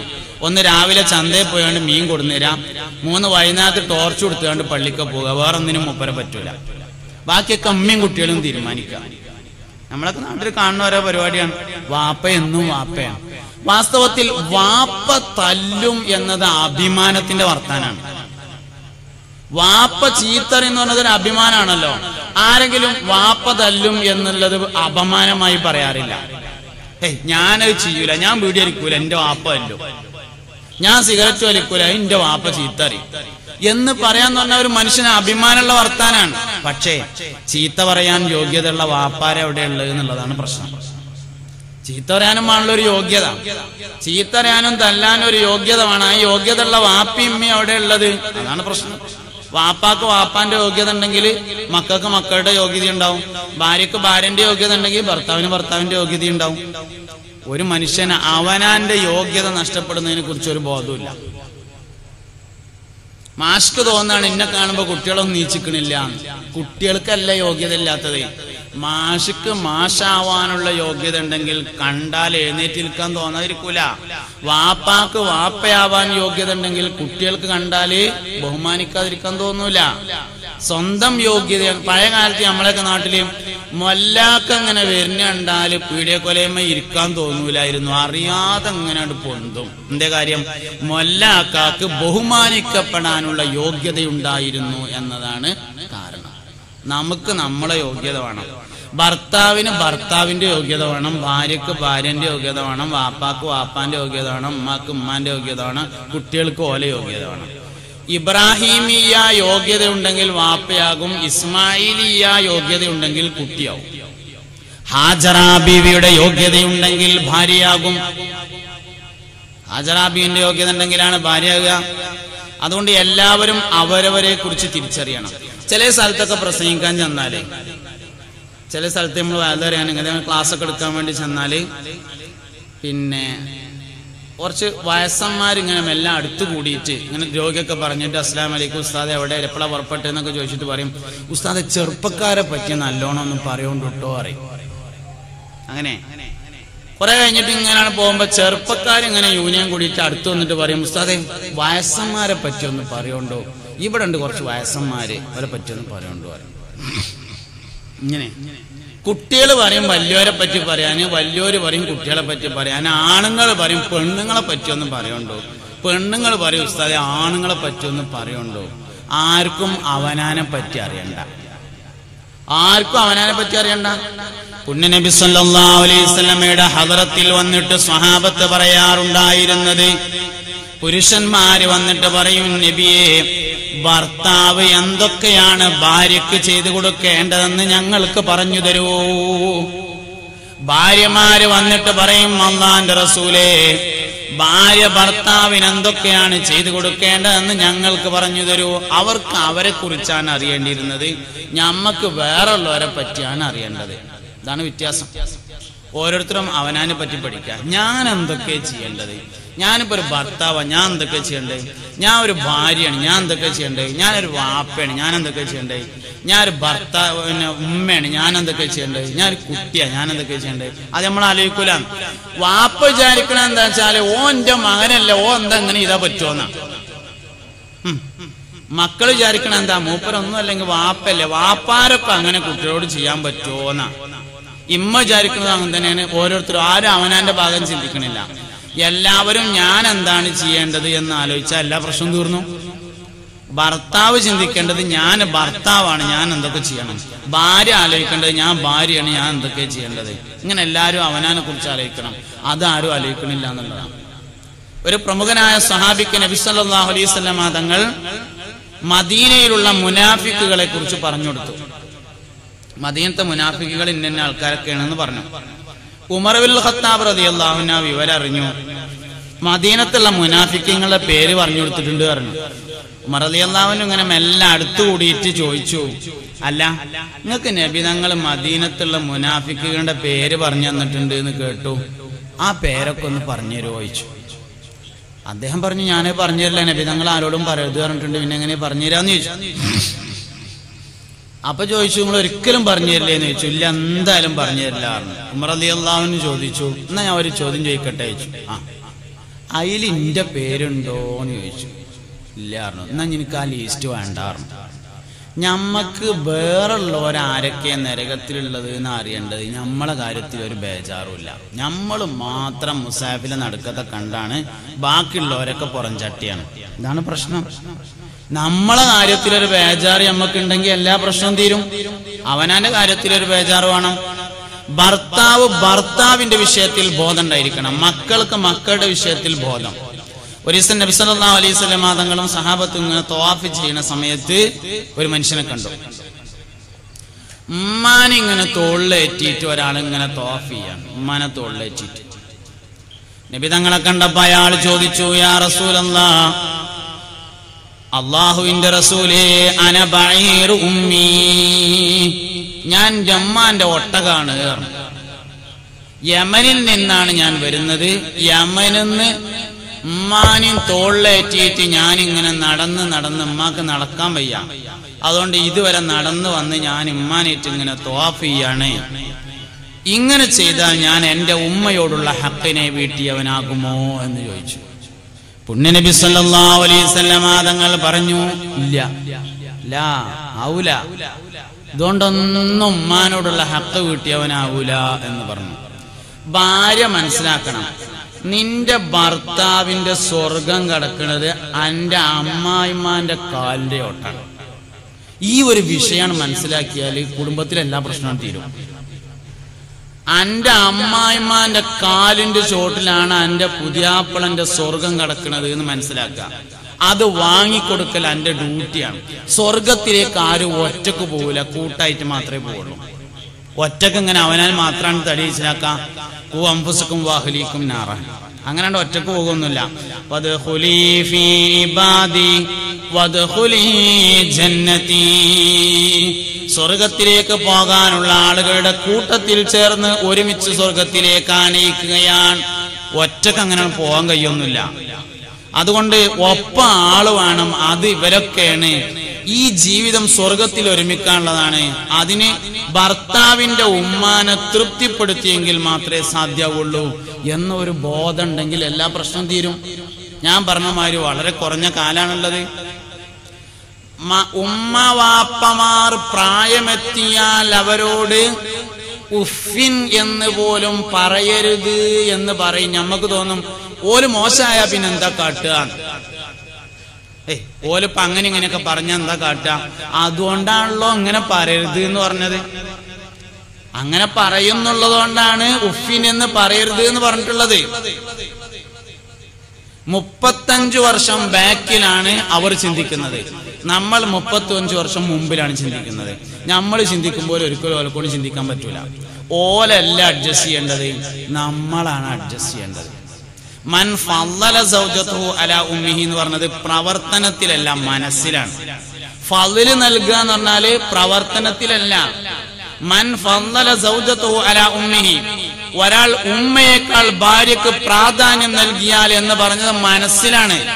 മനസ്സിൽ ഒരാൾക്ക് ഉമ്മയേക്കാൾ പ്രാധാന്യം ഭാര്യക്കുണ്ടെങ്കിൽ തന്നെ അവന് ശാപം ഉണ്ടാവുന്ന. അതുകൊണ്ട് മനസ്സിൽ പോലും പറ്റൂല, എന്നിട്ടല്ലേ പ്രവർത്തനത്തിൽ. മനസ്സിൽ പോലും പറ്റാത്ത കാര്യമാണത്. കുടുംബജീവിതം എന്ന് പറഞ്ഞാൽ ശരിക്കും പഠിക്കാനുള്ളത് തന്നെയാണ്. ആകെ പഠിക്കാനുള്ളത് ഒരു കാര്യം മാത്രമേ ഉള്ളൂ, അത് കുടുംബജീവിതമാണ്. പഠിക്കാൻ ആകെ ഒരു വിഷയമുള്ളൂ, അത് കുടുംബജീവിതമാണ്. ഇത്രയും കാലം പഠിച്ചിട്ട് നമുക്കത് മനോഹരമായി കുറച്ചു കാലം കൊണ്ടെടുക്കാൻ പറ്റില്ലെങ്കിൽ പിന്നെ നമ്മൾ എന്തിനാ പറ്റുക? അതുകൊണ്ട് എല്ലാവർക്കും അവരവരെ കുറിച്ചുള്ള ബോധം ഉണ്ടായിരിക്കണം. ഭർത്താവിന് ഞാൻ ഭർത്താവാണെന്നും എന്റെ ഭാര്യനും മക്കളും സ്വർഗത്തിൽ കൊണ്ടുപോകേണ്ടവരാണ് എന്ന ബോധം ഉണ്ടാവണം. ഭാര്യക്ക് ഞാൻ ഭാര്യയാണെന്നും ഭർത്താവിനെയും കുട്ടികളെയും സ്വർഗത്തിൽ കൊണ്ടുപോകേണ്ട ബാധ്യത എനിക്കുണ്ട് എന്നും ബോധമുണ്ടാവണം. എന്നാ സംഗതിയൊക്കെ ഉഷാറാവും, എല്ലാം ഉഷാറാവും. ബഹുമാനപ്പെട്ട ഖദീജ ബി റളിയല്ലാഹു അൻഹ എപ്പോഴും നബി തങ്ങൾ ഇങ്ങനെ ഖദീജ ബീവിനെ പറ്റി പറയും. ഒരാടിനെ അറുത്താല് അതിന് നല്ലൊരു കുറകെടുത്തിട്ട് ഖദീജ ബീവിന്റെ കൂട്ടുകാരികൾക്ക് കൊടുത്തേക്കും. എപ്പോഴും ഇങ്ങനെ ഖദീജ ബീവിനെ പറ്റി പറഞ്ഞ്. അപ്പൊ ഒരിക്കൽ ആയിഷ ബീവി ചോദിച്ചു, അജൂസുൻ കഥാവ കഥ, നബിയെ ഖദീജ എന്ന് പറഞ്ഞത് ഒരു തള്ളയല്ലയോ എന്ന് ചോദിച്ചു. വഖദ് അബ്ദലക്കല്ലാഹു ഖൈറൻ മിൻഹ, അതിനേക്കാൾ ഖൈറായ ഭാര്യമാരെ അള്ളാഹു നിങ്ങൾക്ക് പകരം തന്നിട്ടില്ലയോ നബിയെ എന്ന് ചോദിച്ചു. അപ്പൊ നബി തങ്ങൾ പറഞ്ഞു, മാ അബ്ദലനി അല്ലാഹു ഖൈറൻ മിൻഹ, ഖദീജയേക്കാൾ ഖൈറായ ഒരു പെണ്ണിനെ അള്ളാഹു എനിക്ക് പകരം തന്നിട്ടില്ല. വലദത്തിനി ഇബ്നഹ, ഓളിന്റെ കുട്ടികളമ്മയാണ് എന്ന് പറഞ്ഞു ഹബീബുനാ റസൂലുള്ളാഹി സ്വല്ലല്ലാഹു അലൈഹി വസല്ലം. എന്റെ കുട്ടികളമ്മയാണ് ഖദീജ എന്ന് പറയുന്നത് എന്ന് സയ്യിദുനാ ഹബീബുനാ ത്വാഹ നബി സല്ലല്ലാഹു അലൈഹി വസല്ലം. ഇനി എന്താ അതിലപ്പുറം പറയേണ്ട ഒരു വർത്താനം? 9,500 മീറ്റർ ദൂരമുണ്ട് ഖദീജ ബീവിയുടെ വീട്ടിൽ നിന്ന് ജബലുന്നൂർ പർവ്വതത്തിലെ ഹിറാ ഗുഹയിലേക്ക്. 9.5 കിലോമീറ്റർ. നബി സല്ലല്ലാഹു അലൈഹി വസല്ലം തങ്ങൾക്ക് 40ാമത്തെ വയസ്സിൽ നുബുവത്ത് കിട്ടുന്നു. 25ാമത്തെ വയസ്സിൽ ഖദീജ ബീവിയെ കല്യാണം കഴിച്ചു. അപ്പൊ 25ൽ നിന്ന് 40ലേക്ക് 15 കൊല്ലം. വിവാഹം ചെയ്യുമ്പോൾ ഖദീജ ബീവിക്ക് 40 വയസ്സാണ്. നുബുവത്ത് കിട്ടുമ്പോ ഖദീജ ബീവിക്ക് 55 വയസ്സ്. നബിക്ക് 40, ഖദീജ ബീവിക്ക് 55. ഒറ്റക്കിരുന്ന് ഇബാദത്ത് ചെയ്യണമെന്നൊരാഗ്രഹം ഖദീജ ബീവി അറിയിച്ചു. ആയിക്കോട്ടെ, പറ്റിയ സ്ഥലം കണ്ടുപിടിച്ചോളി എന്ന് പറഞ്ഞു. അങ്ങനെ ജബലുന്നൂർ പർവ്വതത്തിലെ ഹിറാ ഗുഹ നബി തങ്ങൾ കണ്ടുപിടിച്ചു. ഞാൻ അങ്ങോട്ട് പോവുകയാണെന്ന് പറഞ്ഞു. ഗോതമ്പ് മാവും ഈത്തപ്പഴവും ഉപ്പും പച്ചവെള്ളവും ഖദീജ ബീവി തയ്യാറായി കൊടുത്ത് കൊണ്ടുപോകാൻ വേണ്ടിയിട്ട് കൊണ്ടുപോയി. ചില ദിവസങ്ങളിൽ നബി തങ്ങൾ ഇറങ്ങി വരും, എന്നിട്ട് ഈ സാധനങ്ങൾ കൊണ്ടുപോകും. വരാത്ത ദിവസം ഖദീജ ബീവി കൊണ്ടുപോയി കൊടുക്കും. ഉസാമത്ത് ബിൻ സെയ്ദ് റളിയല്ലാഹു അൻഹു പറഞ്ഞു, നബിയെ, ആരാ ഉസാമത്ത് ബിൻ സെയ്ദ്? നബി തങ്ങളുടെ വളർത്തുപുത്രനായ സെയ്ദ് റളിയല്ലാഹു അൻഹുവിന്റെ മകനാണ് ഉസാമ. ഓലെ വീട്ടിൽ തന്നെയുള്ള ഒരു കുട്ടിയാണ് എന്നർത്ഥം. ഉസാമത്ത് ബിൻ സെയ്ദ് റളിയല്ലാഹു അൻഹു പറഞ്ഞു, ഖദീജ ബിവിയെ വല്യമ്മ ഞാൻ കൊണ്ടുപോയി കൊടുത്തോളാന്ന് പറഞ്ഞു. ജബലുന്നൂർ പർവ്വതത്തിലേക്ക് ഞാൻ കൊണ്ടുപോയി കൊടുക്കാമെന്ന് പറഞ്ഞപ്പോ ബഹുമാനപ്പെട്ട ഖദീജ ബിവി റളിയല്ലാഹു അൻഹ പറഞ്ഞു, എന്റെ ഭർത്താവിന് ഞാൻ തന്നെ ഭക്ഷണം നൽകട്ടെ. പെണ്ണുങ്ങളൊക്കെ നല്ലോണം ശ്രദ്ധിക്കേണ്ട കാര്യമാണ് ഞാൻ ഈ പറഞ്ഞ കേട്ടോ. കുട്ടികളെ വാപ്പ വന്നിട്ടുണ്ട് ചോറ് വിളമ്പി കൊടുത്താളി എന്നല്ല. വാപ്പ പള്ളിക്കൊന്ന് വന്നിട്ടുണ്ട് ചോറ് വിളമ്പി കൊടുത്താളി എന്നല്ല. 55 വയസ്സാണ് ഖദീജ ബീവിക്ക്. 9.5 കിലോമീറ്റർ 9500 മീറ്റർ ദൂരമാണ് ഖദീജ ബീവിയുടെ വീട്ടിൽ നിന്ന് ഹിറാ പർവ്വതത്തിലേക്ക്, ഹിറാ ഗുഹയിലേക്കുള്ളത്. ബംഗാളികൾ സ്റ്റെപ്പ് ഉണ്ടാക്കിയതിന് ശേഷം നമ്മളെ കൊണ്ട് കയറാൻ പറ്റൂല. താഴെ എന്നിട്ട് ഇങ്ങനെ മേപ്പിട്ട് നോക്കല, കയറലില്ല. അപൂർവമായി ആരെങ്കിലും കയറാണെങ്കിൽ 10 ഓട്ടം വൈക്ക് നിൽക്കണം. കുപ്പിവെള്ളം കൂടെ വേണം എത്തിയേക്കിന് കുടിക്കാന്, ഇല്ലെങ്കിൽ ജീവൻ പോകും. ആ സ്ഥലത്തേക്ക് 55 വയസ്സുള്ള ഖദീജ ബീവി ഗോതമ്പും മാവും ഈത്തപ്പഴവും ഉപ്പും പച്ചവെള്ളമായിട്ട് പോകുമ്പോ മനസ്സിലുള്ളത് ഇന്റെ പുതിയാപ്പളക്ക് ഞാൻ തന്നെ ചോറ് വിളമ്പി കൊടുക്കട്ടെ എന്നാണ്. അല്ലാതെ കുട്ടികളെ ആണ്ട് വിളമ്പി കൊടുത്താളി വാപ്പ വന്നിട്ടുണ്ട് എന്നല്ല. ഇതിനൊക്കെ എന്നാണോ മാറ്റം വരുന്നത് അന്ന് നമ്മൾ നേരാവും. നമ്മൾ ചെയ്യണ്ടേ നമ്മൾ തന്നെ ചെയ്യണം. വെയ്യാത്തവരെ കുറിച്ച് ഞാൻ പറയണില്ല. വെയ്ക്കണോരെന്തിനായി ചെയ്യണത്? ഒരല്പം വെയ്ക്കുമെങ്കിൽ നമ്മൾ ചെയ്യേണ്ട കാര്യം നമ്മൾ തന്നെ ചെയ്യണം. വയ്യാത്തതിന് വേറൊരാളെ ഏൽപ്പിക്കാം, വൈക്കണ ഒരു കാര്യത്തിന് വേറൊരാളെ ഏൽപ്പിക്കരുതല്ലോ. പലപ്പോഴും നമ്മൾ അങ്ങനെ ചെയ്യുന്നത്. ഭാര്യ ചെയ്യേണ്ടത് ഭാര്യയും, ഭർത്താവ് ചെയ്യേണ്ടത് ഭർത്താവും, വാപ്പ ചെയ്യേണ്ടത് വാപ്പയും, ഉമ്മ ചെയ്യേണ്ടത് ഉമ്മയും ചെയ്താൽ സംഗതി ആരായി? ഒരു വാക്കുകൂടിയും പറയുന്നത് ഞാൻ ഇങ്ങനെയാണ്, കുറച്ചൊക്കെ കാര്യങ്ങൾ ഉമ്മയും വാപ്പയും ഓരൊക്കെ ശ്രദ്ധിക്കും കൂടി വേണം. വെറും ഭാര്യനും ഭർത്താവിനും മാത്രം പറഞ്ഞിട്ട് ഇവിടെ നിന്നാണ് പോകാൻ എനിക്ക് കഴിയില്ല. അതിലും ചില കാര്യങ്ങളുണ്ട്. പഴയ കാലത്ത് പിന്നെ രാവിലെ പെണ്ണുങ്ങൾ കുളിച്ച തോർത്തുണ്ട് ഉമ്മ കാണുന്ന രൂപത്തിൽ തോരടാൻ പാടില്ലായിരുന്നു അത്രേ. അപ്പൊ കൊണ്ടാക്കും തൊലാക്കിയല്ലോ. അങ്ങനെ ഞാൻ എത്ര ആലോചിച്ചിട്ടു എന്താ അതിന്റെ പ്രശ്നം എന്ന് ഇതുവരെ എനിക്ക് മനസ്സിലായിട്ടില്ല. അതില് ഒരു അദബുകേട് എന്തേലും ഉണ്ടെങ്കിൽ ഇനിയിപ്പോ അത് മറവിലിടാം എന്ന് വെക്കാം. പക്ഷെ ഇങ്ങനെ ബദുരിതുണ്ടാക്കാനും കൊണ്ടയാക്കാനും കാര്യം തീർക്കാനും മാത്രം എന്താ പതിലുള്ളത്? തോർത്തുണ്ട് തോരട്ടു എന്നുള്ള എല്ലാ പ്രശ്നം, കുളിച്ചു എന്നതാണ് പ്രശ്നം. ഈ ആരാ പറഞ്ഞു തന്നത് ഭാര്യയും ഭർത്താവും ദൂറിന്റെ ശേഷം കുളിക്കാൻ പാടുള്ളൂ എന്ന്? അത് രാവിലെ തന്നെയാണ് ചെയ്യേണ്ടത്. രാവിലെ എഴുന്നേൽക്കേണ്ടതാണ്, രാവിലെ കുളിക്കേണ്ടതാണ്. എല്ലാതും ചെയ്യേണ്ട കാര്യങ്ങൾ ചെയ്യേണ്ടതുപോലെ തന്നെയാണ് ചെയ്യേണ്ടത്. അതിലൊന്നും ഒരു വിട്ടുവീഴ്ച ഉണ്ടാകാൻ പറ്റൂല. അതുകൊണ്ട് ഉമ്മാരും ചില കാര്യങ്ങൾ മനസ്സിലാക്കണം എന്ന് പറയണത് ഞാൻ ഇതാണ്. എന്തായാലും നിങ്ങളെക്കാളിലും ഒരു 10-35 വയസ്സിന് കുറവുള്ളതാണ് കെട്ടിക്കൊടുന്ന മരുവോള് എന്ന് പറഞ്ഞത്. ഇമ്മാന്റെ അതേമാതിരി തന്നെ മരുവോളും ആവണം എന്ന് വിചാരിച്ചപ്പോ എങ്ങനെയാ നടക്കുക? ഒരു 30 കൊല്ലത്തെ ബുദ്ധി വളർച്ച ബാക്കിലാണുള്ളത്, അനുഭവ സമ്പത്തും ബാക്കിലാണുള്ളത്. അതൊന്നും ഉൾക്കൊള്ളാൻ ഉമ്മയും വാപ്പയും തയ്യാറായാൽ ആ ഭാഗം ക്ലിയർ ആവും, ആ ഭാഗവും ക്ലിയർ ആയിരിക്കും. അപ്പൊ എല്ലാ കാര്യത്തിലും നമുക്ക് മക്കളെ മാത്രം പറയുന്നതിന് പകരം ചില കാര്യത്തിലൊക്കെ മാതാപിതാക്കളും ഒന്ന് ശ്രദ്ധിക്കേണ്ടതുണ്ട്. അവരും ഒന്ന് അഡ്ജസ്റ്റ് ചെയ്യാനും ഓൽക്കൊന്ന് ഒരു കുട്ടികളെ കാര്യത്തിൽ ഉമ്മാന്റെയും വാപ്പാന്റെയും ദുആയുടെ അത്ര പവറുള്ള വേറൊരു ദുആയില്ല. ഇമാം ബുഖാരി റളിയല്ലാഹു അൻഹു ജന്മന കണ്ണ് കാണാത്ത മനുഷ്യനായിരുന്നു. ബഹുമാനപ്പെട്ട ബുഖാരി ഇമാമിന്റെ ഉമ്മ ദോരന്ന് കുട്ടികളുണ്ടായതാണ്. അല്ല, കണ്ണ് കഴിച്ചിട്ടിയതാണ്, ദോരന്നിട്ട്. ഞാൻ പറഞ്ഞെന്താ വെച്ചാൽ നമ്മളെ കുട്ടികൾക്ക് വേണ്ടി നമ്മളെ എത്ര ദുആ ചെയ്യാറുണ്ട് എന്നതാണ് പ്രശ്നം. കേടായിട്ട് ദുആ ചെയ്യുന്നതിന് പകരം നല്ലതുകൊണ്ട് തോരന്നാല് മാതാപിതാക്കളുടെ ദുആ കുട്ടികൾക്ക് വേഗത്തിൽ ഇജാബത്തുള്ളതാണ്. നമ്മളെ കുട്ടി നന്നായ നമ്മൾ പറയും 5ാം ക്ലാസ് പൊതുപരീക്ഷയൊക്കെ പാസ്സായി റബീഉൽ അവ്വലിന് സർട്ടിഫിക്കറ്റ് ഒക്കെ വാങ്ങി സ്വർണ്ണ മെഡലൊക്കെ കിട്ടി സമ്മാനം കിട്ടുമ്പോൾ ഓന്റെ കുട്ടിയാണെന്ന് പറഞ്ഞ് കുപ്പായൊക്കെ നേരാക്കും. എന്തേലും വേണ്ടാത്ത കുരുത്തക്കെട് കാട്ടിയാൽ ഓന്റെ കൂട്ടുകെട്ടൊക്കെ മോശമായി എന്ന് പറയും. നന്നായ നമ്മളെ കുട്ടിയായതുകൊണ്ടും കുരുത്തക്കേട് കാട്ടിയാൽ കൂട്ടുകെട്ട് മോശമായതുകൊണ്ടും എന്നാണ് നമ്മളെ വെപ്പ്. അങ്ങനല്ല, നന്നായതും അന്റെ കുട്ടിയായതുകൊണ്ട് തന്നെയാണ്, കേടെന്നതും അന്റെ കുട്ടിയായതുകൊണ്ട് തന്നെ. നന്നാക്കിയത് ജന്നെയാണ്, കേടിയെത്തിയത് ജന്നെ. അതുകൊണ്ട് വേറൊരാളെ കുറ്റം പറയാനൊന്നും കരുതി നിൽക്കണ്ട.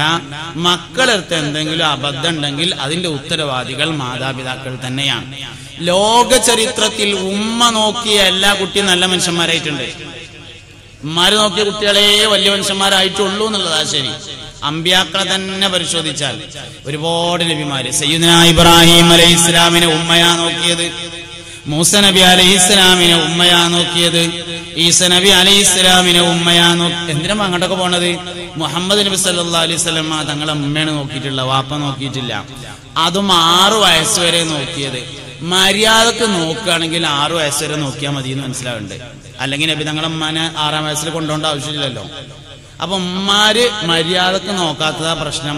നേരങ്ങത്തിൽ നോക്കുകയാണെങ്കിൽ 6 വയസ്സ് വരെ നോക്കിയാൽ തന്നെ മതിയാവും. ഉമ്മ നോക്കിയല്ല, ഹൗസുല്ലാമിനെ ഉമ്മ നോക്കിയതാണല്ലോ. കളവ് പറയല്ല എന്നുമ്മ ചൊന്നാരെ, കള്ളന്റെ കയ്യിലെ പൊന്നി കൊടുത്തോവർ. ഹൗസുല്ലാമിനെ ഉമ്മ നോക്കിയതാ. അൽ ഉമ്മുഹിയ അൽ മദ്രസത്തുൽ ഉല, ഉമ്മയാണ് 1ാമത്തെ മദ്രസ. അതുകൊണ്ട് കുട്ടികൾ കേടന്നാൽ ഉത്തരവാദിത്തം ഉമ്മാക്കും വാപ്പാക്കും തന്നെയാണ്, വേറെ ആർക്കുമല്ല, വേറെ ഓർക്കുമല്ല. അതുകൊണ്ട് പരസ്പരം അങ്ങോട്ടും ഇങ്ങോട്ടും അറിഞ്ഞ് ഓരോരുത്തരും അവരവരുടെ ഉത്തരവാദിത്തത്തെ കുറിച്ച് ബോധം ഉണ്ടാവണം, മറ്റുള്ളവരുടെ ഉത്തരവാദിത്തത്തെ കുറിച്ചല്ല. ഞാന് സാലിം ഫൈസി എന്ന് പറഞ്ഞ ആള്, ഞാന് എന്റെ വാപ്പാന്റെ കുട്ടിയാണ് എന്നുള്ള നിലക്ക് മകന്റെ ഉത്തരവാദിത്തത്തെ കുറിച്ചുള്ള ബോധം എനിക്കുണ്ടാവണം. ഭാര്യയുടെ ഭർത്താവാണ് എന്ന നിലക്ക് ഭർത്താവിന്റെ ഉത്തരവാദിത്തത്തെ കുറിച്ചുള്ള ബോധം ഉണ്ടാവണം. എനിക്കുണ്ടാകേണ്ട ബോധം എന്റെ ഉത്തരവാദിത്തത്തെ കുറിച്ചാണ്, അല്ലാതെ ഭാര്യയുടെ ഉത്തരവാദിത്തത്തെ കുറിച്ചല്ല എനിക്ക് ബോധം ഉണ്ടാകേണ്ടത്. ഭാര്യക്ക് ഉണ്ടാകേണ്ടത് ഭർത്താവ് ചെയ്തു തരേണ്ട കാര്യങ്ങളെ കുറിച്ചുള്ള ബോധമല്ല, ഭാര്യ എന്തൊക്കെയാണ് ചെയ്യേണ്ടത് എന്നതിനെ കുറിച്ചുള്ള ബോധമാണ്. അതുകൊണ്ട് ഓരോ മനുഷ്യരും അവരവരെ കുറിച്ച് ബോധമുള്ളവരായി തീരുക എന്നതാണ് എനിക്കിവിടെ വെക്കാനുള്ള ഏറ്റവും പ്രധാനപ്പെട്ട നിർദ്ദേശം. അതുകൊണ്ട് ഈ കുടുംബ സംഗമം അല്ലാഹു റബ്ബുൽ ഇസ്സത്ത് അവൻ ഇഷ്ടപ്പെടുന്ന സ്വാലിഹായ അമലായി ഖബൂലാക്കട്ടെ. ആമീൻ.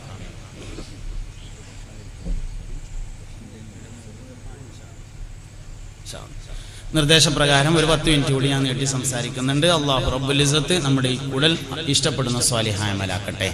ഞാൻ പറഞ്ഞത് സ്വർഗത്തിൽ നിന്ന് തുടങ്ങി സ്വർഗത്തിൽ അവസാനിക്കുന്ന പുണ്യമായ ഇബാദത്താണ് നിക്കാഹ്. അതുകൊണ്ട് ആ നിലക്ക് തന്നെ അതിനെ കാണാനും അതിനെ അനുഷ്ഠിക്കാനും നമുക്ക് കഴിയണം. നമ്മൾ ചെയ്യുന്ന എല്ലാ പ്രവർത്തനങ്ങൾക്കും അല്ലാഹു തആല നമുക്ക് കൂലി തരും, എല്ലാവരും കൂലി തരും. നമ്മളിൽ എത്ര പേർക്ക് അറിയും മുറ്റം അടിച്ചു വാരിയാൽ ഈമാൻ കൂടുമെന്ന്? മുറ്റടിച്ചു വാരിയാൽ ഈമാൻ കൂടും. എന്താ കാരണം? അന്നവാഫത്തു മിനൽ ഈമാൻ എന്ന് ഹദീസിലുണ്ട്. വൃത്തി ഈമാന്റെ ഭാഗമാണ് എന്ന് ഹദീസിലുണ്ട്. വൃത്തി ഈമാന്റെ ഭാഗമാണ്.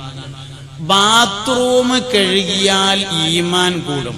ഈമാൻ കൂടുന്ന ഒരു അമലാണ് ബാത്റൂം കഴുകലെങ്കിൽ അതിന് നമ്മൾ എന്തിനാ വേറൊരാളെ കാത്തുക്കുന്നത്? നമുക്കൻ ചെയ്താൽ പോരെ. ആർക്കാ അപ്പൊ ഈമാൻ കിട്ടിയാത്തേക്കാ? ഒരു മനുഷ്യന് ഈമാൻ കിട്ടിയാത്തേക്കില്ലല്ലോ. അതുകൊണ്ട് അത് നമ്മളാണ് ചെയ്താൽ മതി. എല്ലാ കാര്യങ്ങളും അങ്ങനെ തന്നെയാണ്. അന്നല്ലാഹു മിനൽ ഈമാൻ അത്തഹൂറു ശത്റുൽ ഈമാൻ. ഇങ്ങനെ ഹബീബുനാ റസൂലുള്ളാഹി സ്വല്ലല്ലാഹു അലൈഹി വസല്ലം എല്ലാ വിഷയങ്ങളും നമ്മളെ പഠിപ്പിച്ചു തന്നിട്ടുണ്ട്.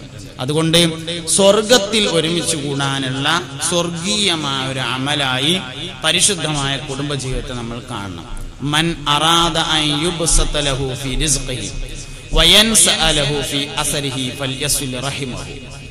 പരിശുദ്ധമായ എല്ലാ ദിവസങ്ങളിലെയും പ്രധാനപ്പെട്ട ഇബാദത്തായി കുടുംബബന്ധം ചേർക്കുന്നതിനെ കുറിച്ച് പറയും. അപ്പൊ പെരുന്നാളിന്റെ ഇബാദത്തുകളിൽ ഏറ്റവും പ്രധാനപ്പെട്ട ഒരു കാര്യമാണ് സിലത്തുർ റഹം എന്ന കുടുംബബന്ധം ചേർക്കല്. ഒരു സഹാബി ചോദിച്ചു, നബിയെ, ഞാൻ അങ്ങോട്ട് നേരങ്ങത്തിലാണ്, ഓല് ഇങ്ങോട്ട് നേരങ്ങത്തിലല്ലെങ്കിലോ എന്ന് ചോദിച്ചു. ഞാൻ അങ്ങോട്ട് നേരങ്ങത്തിലാ, പക്ഷെ ഓല് ഇങ്ങോട്ട് നേരങ്ങത്തിലല്ല, അപ്പോഴോ എന്ന് ചോദിച്ചു. നബി സല്ലല്ലാഹു അലൈഹി വസല്ലം തങ്ങൾ പറഞ്ഞു, ഫകഅന്നമാ തുസിഫുഹുൽ മല്ല, ഓല് ചൂടുള്ള വെണ്ണൂർ തിന്നുന്ന മനുഷ്യന്മാരായി മാറി എന്ന് പറഞ്ഞു. ഓല് തിയ്യുന്നതിനെ നമ്മളെന്താ കാട്ടുക? ഇജ്ജ് തിയ്യുന്നുണ്ടാന്നർത്ഥം. എന്നാൽ നീ ചെയ്യുന്നതാണ് ശരി. മറ്റൊരാളെ മാറ്റാൻ നമുക്ക് കഴിയില്ല, ഞമ്മക്ക് മാറാനേ കഴിയുള്ളൂ. ഞാൻ ഈ പറഞ്ഞങ്ങൾ നല്ലോണം മനസ്സിലാക്കണം. ഒരാളെ മാറ്റാൻ നമുക്ക് ഒരിക്കലും കഴിയില്ല. ഒരാടിനെ കൊടുന്നിട്ട് നല്ലൊരു ഒരു ബക്കറ്റിൽ കഞ്ഞിവെള്ളവും പുണ്ണാക്കും ഒക്കെ കൂടി കലക്കിയിട്ട് ആടിന്റെ തല ഇങ്ങനെ പിടിച്ച് താത്തി കൊടുക്കാനേ പറ്റുള്ളൂ. വലിക്കല് ആടന്നെ വലിക്കണം, എന്നാലേ ഈ സംഗതി മേലക്കണം കയറുള്ളൂ. വേറൊരു മനുഷ്യനെ നന്നാക്കാനോ അഡ്ജസ്റ്റ് ചെയ്യാനോ നമുക്ക് കഴിയില്ല. നമുക്ക് നന്നാവാനും നമുക്ക് അഡ്ജസ്റ്റ് ചെയ്യാനുമേ സാധ്യമുള്ളൂ. അതുകൊണ്ട് എപ്പോഴും ശൈത്താന്റെ ഒരു പരിപാടിയുണ്ട്. എന്താ ശൈത്താന്റെ പരിപാടി അറിയങ്ങള്? ന്യായം പറഞ്ഞു തരിക എന്നൊരു പരിപാടി. ഒരു വയസ്സനും ഒരു കുട്ടിയും തമ്മിൽ തെറ്റി, ഒരു ചെറിയ കുട്ടി ഒരു വയസ്സനും തമ്മിൽ തെറ്റി. എന്നാല് ശൈത്താൻ അങ്ങനെ കുറച്ച് കഴിഞ്ഞതിന് ശേഷം വയസ്സന്റെ അടുത്ത് വന്നിട്ട് പറയും, എന്തായാലും ഇപ്പൊ നിങ്ങളൊരു വയസ്സനല്ലേ, ആ കുട്ടി നിങ്ങളോട് ചെയ്തത് ഒരിക്കലും ശരിയായില്ല എന്ന് പറയും. അപ്പൊ മൂപ്പർക്കും തോന്നും, അത് ശരി തന്നെ, ഞാനൊരു വയസ്സൻ തന്നെയാണ്, ആ കുട്ടി ചെയ്തത് ശരിയായില്ല.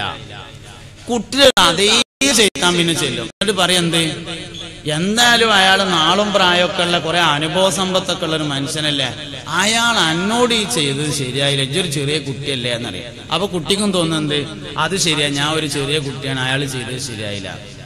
എപ്പോഴും മറ്റോര് ചെയ്തത് ശരിയായില്ല എന്നാണ് നമ്മക്ക് തോന്നല്, നമ്മൾ ചെയ്തത് ശരിയായില്ല എന്ന് തോന്നലില്ല. എന്ന് നമ്മൾ ചെയ്തത് ശരിയായില്ല എന്ന് തോന്നാൻ പറ്റുമോ അന്ന് നേരാവും, ഏത് മനുഷ്യനും നേരാവും. അപ്പൊ ഖുർആനിലെ ആദം സന്തതികളെ ബഹുമാനിച്ചിരിക്കുന്നു എന്ന് പറഞ്ഞൊരായത്തുണ്ട്. വലക്കത് കറംന ബനി ആദമ, ആദമിന്റെ മോനെ ബഹുമാനിച്ചിരിക്കുന്നു. വാസ്തവത്തിൽ മനുഷ്യനെ ബഹുമാനിച്ചിരിക്കുന്നു എന്നാണ് അതിന്റെ താല്പര്യം.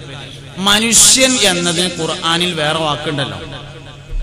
ഖുർആനില് ഇൻസാന്, നാസ്, ബഷർ തുടങ്ങിയ വാക്കുകളൊക്കെ മനുഷ്യൻ എന്നതിന് ഖുർആൻ ഉപയോഗിച്ചിട്ടുണ്ട്. പിന്നെന്തിനാ ആദം സന്തതിയെ ബഹുമാനിച്ചിരിക്കുന്നു എന്ന് പറഞ്ഞത്? ബഹുമാനത്തിന്റെ കാരണം ആദം വല്ലിപ്പാന്റെ മകനായി എന്നതാണ് ബഹുമാനത്തിന്റെ കാരണം. ആദം വല്ലിപ്പാന്റെ മക്കളെന്നല്ലേ ഇപ്പൊ നമ്മളെല്ലാരും. പിന്നെന്താ പവിത്ര പറയാനുള്ളത്? അത് പറയാൻ മാത്രമുണ്ട്. ഓൻ വാപ്പാന്റെ കുട്ടിയാണ് എന്ന് പറയപ്പോ വാപ്പാന്റെ സ്വഭാവം ഉണ്ടായാല് നിങ്ങൾ ശ്രദ്ധിക്കണേ. വാപ്പാന്റെ കുട്ടിയാണ് എന്ന് പറയും, വാപ്പാന്റെ സ്വഭാവം ഉണ്ടായാല്. ആദം വല്ലിപ്പാന്റെ മോനായാൽ ബഹുമാനം ഉണ്ടാവും എന്ന് പറഞ്ഞാൽ ആദം വല്ലിപ്പാന്റെ സ്വഭാവം ഉണ്ടായാൽ. എന്താ ആദം വല്ലിപ്പാന്റെ സ്വഭാവം എന്ന് അറിയാം നിങ്ങൾക്ക്? ആദം വല്ലിപ്പാനോട് സ്വർഗത്തു നിന്ന് അല്ലാഹു തആല ഒരു കനി പറിക്കരുതെന്ന് പറഞ്ഞു. അപ്പൊ എന്ത് ചെയ്തു? ഹവ്വാ ബീവി റളിയല്ലാഹു അൻഹയെ പിശാച് ശിപ്പാക്കിയിട്ട് ആ മരത്തുമ്മ കയറി. ഖുർആൻ അത് മറന്നിട്ട് ചെയ്തതാണ്. ഫലം യജിദ് ലഹു അസ്മ എന്നതിനെ കുറിച്ച് പറയുകയും ചെയ്തു. ആദം നബി സ്വർഗത്തുനിന്ന് ഭൂമിക്ക് പോയി. ഭൂമിയും കഴിഞ്ഞ് മഹ്ശറേക്ക്, ഖിയാമത്ത് നാളിൽ കോടിക്കണക്കിന് മനുഷ്യന്മാർ ഇങ്ങനെ നിൽക്കുമ്പോ ആദം വല്ലിപ്പാന്റെ അടുത്ത് ചെന്നിട്ട് പറയും, വല്ലിപ്പ, ഞങ്ങൾ മഹ്ശറയിൽ ഈ ചെമ്പിന്റെ തറയിൽ നിന്നിട്ട് കൊയങ്ങി, ഒന്ന് അള്ളാനോട് പറഞ്ഞിട്ട് ഹിസാബ് നടത്തി സ്വർഗത്ത് കാലം വേണ്ടില്ല, നരകത്ത് കാലം വേണ്ടില്ല, ഇവിടെ നിന്നാണ് പോയി കിട്ടിയാൽ മതിയായിരുന്നു എന്ന് പറയുമ്പോ വല്ലിപ്പ പറയും, കുട്ടികളെ, ഞാൻ എന്റെ കാര്യത്തിൽ തന്നെ വലിയ ബേജാറിലാണ്. തെറ്റല്ല എന്ന് ഖുർആൻ പറഞ്ഞ ഒരു അശ്രദ്ധയുടെ മേലിലുള്ള ഖേദം ദുനിയാവും കഴിഞ്ഞ് നാളെ ആഖിറം വരെ നീണ്ടു നിൽക്കുക എന്നതാണ് ആദം വല്ലിപ്പാന്റെ പ്രത്യേകത. ഇതാണ് ആദം നബിയുടെ പ്രത്യേകത എന്ന് പറഞ്ഞത്. വാസ്തവത്തിൽ നമ്മളൊരു 100% ചെയ്യാൻ പാടില്ലാത്തൊരു കാര്യം ചെയ്താലും 24 മണിക്കൂറിൻ്റെ ഉള്ളിൽ ശൈത്താൻ അതിന്റെ ന്യായം പറഞ്ഞു തരും. ചെയ്യാൻ പറ്റാത്തൊരു കാര്യം നമ്മളാണ് ചെയ്തത്, 24 മണിക്കൂറിനുള്ളിൽ ശൈത്താൻ വന്നിട്ട് പറയും, അതിപ്പോ അങ്ങനെ ആവുമ്പോ ഇങ്ങനെ അല്ലാതെ പിന്നെ ഇപ്പൊ എങ്ങനെയൊക്കെ എല്ലാവരും അങ്ങനെ തന്നെയാണല്ലോ എന്ന് പറയും. അപ്പൊ നമ്മക്കും തോന്നും അത് ശരിയാണ്, അങ്ങനെ ആവുമ്പോ അങ്ങനെ തന്നെയാണ്, എല്ലാവരും അങ്ങനെ തന്നെയാണ്, അതുകൊണ്ട് അങ്ങനെയൊക്കെ ആയിക്കോട്ടെ. തൗബ ചെയ്യാൻ വരെ തോന്നൂല എന്നുള്ളത് നമ്മളൊരു വലിയ പരാജയമാണ്.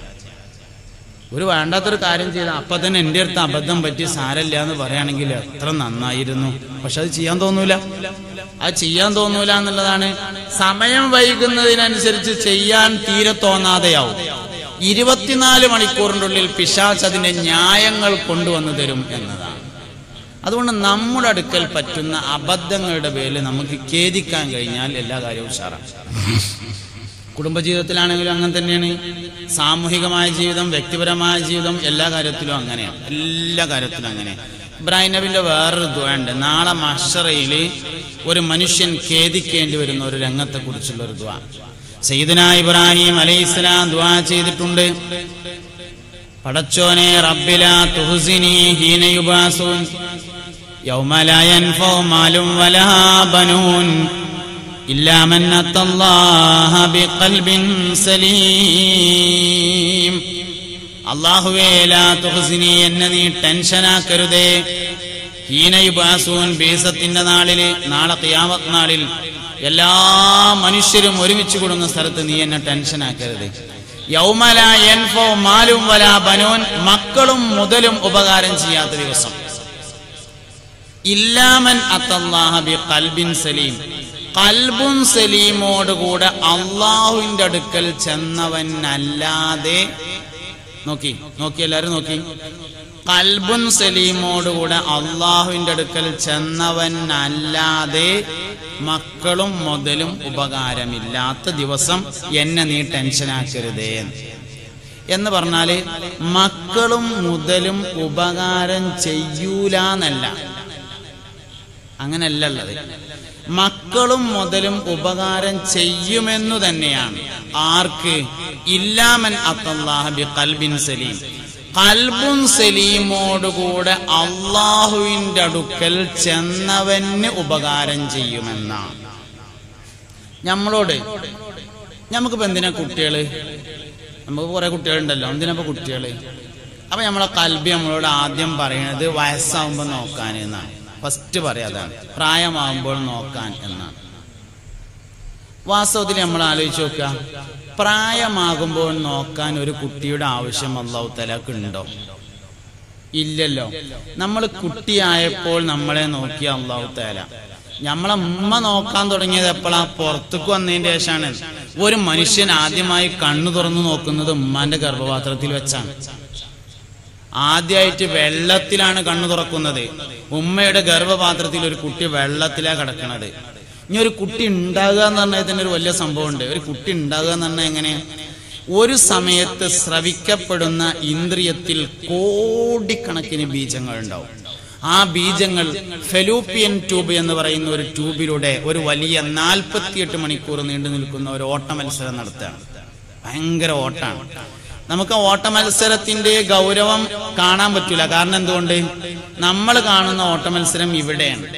വാസ്തവത്തിൽ ഒരു സമയത്ത് സ്രവിക്കുന്ന ഇന്ദ്രിയത്തിൽ കോടിക്കണക്കിന് ബീജങ്ങൾ ഉണ്ടെന്ന് പറയുമ്പോൾ അതിന്റെ വലുപ്പം എത്രയെന്ന് മനസ്സിലാക്കണം. അപ്പോഴേ ഓട്ട മത്സരത്തിന്റെ ദൂരം കിട്ടുള്ളൂ.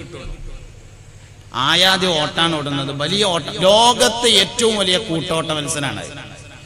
കോടിക്കണക്കിന് മനുഷ്യന്മാർ ഒരുമിച്ച് ഓടുന്ന ഓട്ട മത്സരം. ആ ഓട്ട മത്സരം കഴിഞ്ഞ് ഏറ്റവും മുമ്പിലെത്തിയ ഒരു അണു ഉമ്മയുടെ പക്വത എത്തിയിട്ടുള്ള അണ്ടവുമായി അതിന്റെ അടുക്കൽ ചെന്നിട്ട് ഒന്ന് വാതിലിൽ മുട്ടും. വാതിലിൽ മുട്ടുമ്പോ പാകമായ അണ്ടം വാതിൽ തുറന്നു കൊടുക്കും. എങ്ങനെ? ഇങ്ങനല്ല, ഉള്ളിലേക്ക് വലിയാണ് ചെയ്യുന്നത്. ഇങ്ങനെ. ആ സമയത്ത് ഈ ചെന്ന സാധനം അണു അതിന്റെ മസ്തിഷ്ക കോശത്തെ മാത്രം, ബ്രെയിൻ കോശത്തെ മാത്രം ഉള്ളിലേക്ക് കടത്തുകയും ബാക്കി ഒഴിവാക്കുകയും ചെയ്യുന്നു. എത്രയാണ് പൈസ? അപ്പൊ എന്ത് ചെയ്യും? അണ്ടം അതിന്റെ വാതിൽ കൂട്ടി അതിന്റെ ഉള്ളിലേക്ക് ആക്കുകയും ചെയ്യുന്നു. ഈ പറഞ്ഞ സാധനമാണ് ഇപ്പൊ ഈ നീച്ചെന്ന് പ്രസംഗിക്കണ ഞാൻ എന്ന് പറഞ്ഞ സാധനം. ഈ പറഞ്ഞ സാധനം അല്ലാഹു അല്ലാതെ വേറെ ആരും ഇതിന്റെ നിയന്ത്രണം നടത്തുന്നേയില്ല. അങ്ങനെ ഒരു മനുഷ്യൻ വളർന്ന് വലുതായി അവൻ പുറത്തേക്ക് വന്ന് ജീവിച്ച് എന്തിന്റെ പേരിൽ അഹങ്കരിക്കുന്നത്? നമുക്ക് അഹങ്കരിക്കാൻ ഒന്നുമില്ല. മര്യാദക്ക് 3 പ്രാവശ്യം വയറ്റുന്നു പോയാലും നീച്ചിക്കാൻ പറ്റൂല. ഒരു 2 പ്രാവശ്യം ഛർദിച്ചാൽ പിന്നെ കുഴങ്ങിയിട്ട് നിൽക്കാൻ പറ്റാം. അപ്പൊ ഈ വയറ്റുന്ന് പോയപ്പോ പോയ സാധനമാണ് നമ്മളെ നീപ്പിച്ച് നിർത്തിയെന്നല്ല അതിന്റെ അർത്ഥം. എന്നിട്ട് നമ്മളിങ്ങനെ ഭയങ്കര അഹങ്കാരത്തിലാണ് യഥാർത്ഥത്തിൽ ഉള്ളത്. ഇങ്ങനെ മനുഷ്യനെ അല്ലാഹു റബ്ബുൽ ഇസ്സത്ത് ഈ നിലക്ക് സംവിധാനിച്ച് നമുക്ക് ആവശ്യമായ മുഴുവൻ കാര്യങ്ങളും അവൻ ചെയ്ത് നമ്മുടെ ഉമ്മയിലൂടെ നമ്മളെ അവൻ അല്ലാഹു തആല പുറത്തേക്ക് കൊണ്ടുവന്നു. ഇതൊന്നും ആരുടെയും നിയന്ത്രണത്തിലല്ല, അള്ളാഹുവിന്റെ നിയന്ത്രണത്തിൽ മാത്രമാണ്. ഒരു മനുഷ്യൻ പുറത്തേക്ക് വരുമ്പോഴേക്ക് അവന്റെ ഉമ്മയുടെ മാറിടത്തിൽ പാചകം ചെയ്ത ഭക്ഷണത്തെ അല്ലാഹു തആല ഒരുക്കി. പശുവിന്റെ പാല് നമ്മൾ കറന്നെടുത്താൽ കുട്ടിക്ക് കൊടുക്കണമെങ്കിൽ കാച്ചിട്ട് വേണം കൊടുക്കാൻ. വെള്ളം പാർന്ന് നേർപ്പിച്ച് കാച്ചി റെഡിയാക്കിയിട്ട് വേണം കൊടുക്കാൻ. മുലപ്പാല് കാച്ചി കൊടുക്കാറില്ല. കാരണം അത് കാച്ചിയ പാലാകുന്നു എന്നതാണ് അതിന്റെ പ്രത്യേകത. അല്ലാഹു റബ്ബുൽ ഇസ്സത്ത് തയ്യാറാക്കി വെച്ചിട്ടുണ്ട് എല്ലാ കാര്യങ്ങളും. ഒരു കുട്ടി തൊട്ടിലിൽ കിടന്ന് ഉണരുന്ന സമയത്ത് 5 കിലോമീറ്റർ അപ്പുറത്താണ് ഉമ്മയെങ്കിലും ഉമ്മയുടെ മുലയിലേക്ക് പാലിറങ്ങി വരികയും എന്റെ കുട്ടി ഉണർന്നിട്ടുണ്ടെന്ന് മനസ്സിലാക്കാൻ പറ്റുകയും ചെയ്യും. ആരാണ് ഈ സംവിധാനമൊക്കെ ഉണ്ടാക്കുന്നത്? ഇങ്ങനെ നമ്മൾ കുട്ടിയായപ്പോൾ നമ്മളെ നോക്കിയ അള്ളാഹു തആലക്ക് വയസ്സാവുമ്പോൾ നോക്കാൻ എന്തിനാ ഒരു കുട്ടി? അതിന്റെ ആവശ്യമില്ല. നമുക്ക് വലിയൊരു ധാരണ പശകാണ്. പ്രായമാവുമ്പോൾ നോക്കാൻ എന്നാണ് നമ്മൾ കുട്ടി എന്ന് പറയുമ്പോൾ ആദ്യം മനസ്സിലേക്ക് വരിക. അതിന് കുട്ടിന്റെ ആവശ്യമില്ല. അപ്പോഴാണ് ഐഡിയ കിട്ടിയത്. കുറെ സ്വത്തും മുതലും സൂപ്പർ മാർക്കറ്റും പരിപാടിയും ജ്വല്ലറി ഒക്കെ ഉണ്ടല്ലോ, അപ്പൊ അതിനൊരു അനന്തരാവകാശി വേണ്ട, അല്ലെങ്കിൽ അന്യാധീനപ്പെട്ടു പോകൂലേ. രണ്ടാമത്തെ തോന്നലാണത്. ആരെ പറഞ്ഞത് അതിന് അനന്തരാവകാശി വേണമെന്ന്?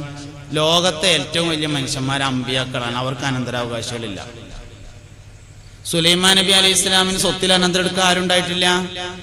ദാവൂദ് നബി അലൈഹി ഇസ്ലാം ലോകം ഭരിച്ച രാജാവാണ്.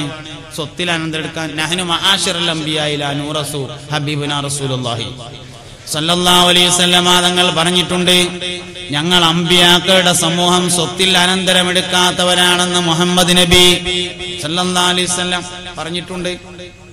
അപ്പൊ പിന്നെ അനന്തരം എടുക്കാൻ കുട്ടിനെ വേണ്ട. ഇനിയിപ്പോ അല്ല ഉണ്ടായില്ല, എന്നിട്ട് അവസാനം ആരും ഉണ്ടായില്ല, കുടുംബത്തിൽ ആരും ഓന്റെ മുതലെടുക്കാനില്ല. അവസാനം ഗവൺമെന്റിക്ക് കണ്ടുകെട്ടിന്നിരുക. എന്നാ മുങ്കർ നക്കീർ അലൈഹിസ്സലാം വന്നിട്ട് ചോദിക്കോ, ആടാ ഇജ് കുറെ സൂപ്പർ മാർക്കറ്റ് ഒക്കെ ഉണ്ടാക്കിയിട്ട് ഗവൺമെന്റിക്ക് കൊടുത്തൂല്ലേ എന്ന് ചോദിച്ചാണ്ട് അടിച്ചോ? ഇല്ലേ, അത് നമുക്ക് വെറുതെ ധാരണ പശകാണ്. അങ്ങനെയൊന്നും സംഭവിക്കൂല, അതൊന്നും ഉണ്ടാവില്ല. സ്വത്തിൽ അനന്തരം എടുക്കാനൊന്നും കുട്ടിനെ വേണ്ട. പിന്നെ എന്തിനാ കുട്ടി? അത് തീരുമാനിച്ചാൽ ഈ ക്ലാസ് മുതലായി. എന്തിനാ ഞമ്മക്ക് കുട്ടി? ആരോഗ്യം അനുവദിക്കുകയാണെങ്കിൽ അടുത്ത കൊല്ലം ഹജ്ജിന് പോകണമെന്ന് പറയും ചിലര്.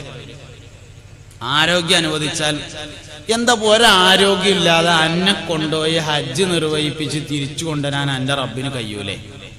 കഴിയുമല്ലോ. പിന്നെ എന്തിനായും ആരോഗ്യത്തോടെ കണക്ട് ചെയ്തിട്ടുള്ളത്? തൗഫീഖ് ഉണ്ടെങ്കിൽ അടുത്തൊല്ലം പോകണമെന്ന് പറയുകയാണെങ്കിൽ ഓക്കെ. തൗഫീഖാണ് ഏറ്റവും പ്രധാനം, ആരോഗ്യമൊന്നും പ്രധാനപ്പെട്ടതല്ല. അതുകൊണ്ട് പ്രായമാവുമ്പോൾ നോക്കാൻ കുട്ടികൾ വേണ്ട. ചെറുപ്പത്തിൽ നോക്കിയ അള്ളാഹു തആലക്ക് പ്രായമാവുമ്പോൾ നോക്കാൻ ഒരു പ്രയാസമില്ല. സ്വത്തിൽ അനന്തരം എടുക്കാൻ കുട്ടികളെ വേണ്ട. സ്വത്ത് ആരെങ്കിലും കൊണ്ടുപോയി എഴുതിയിട്ട് മത്സരയിൽ ചോദ്യമൊന്നും ഉണ്ടാവില്ല. ആ യാതി പ്രശ്നമൊന്നും വിചാരിക്കണ്ട. പിന്നെ എന്തിനാ കുട്ടി? ഉമർ റളിയല്ലാഹു അൻഹു പറഞ്ഞ ഒരു കാര്യമുണ്ട്, അതിനാണ് കുട്ടി. എന്താ ഉമർ റളിയല്ലാഹു അൻഹു പറഞ്ഞവരെ നിങ്ങള്?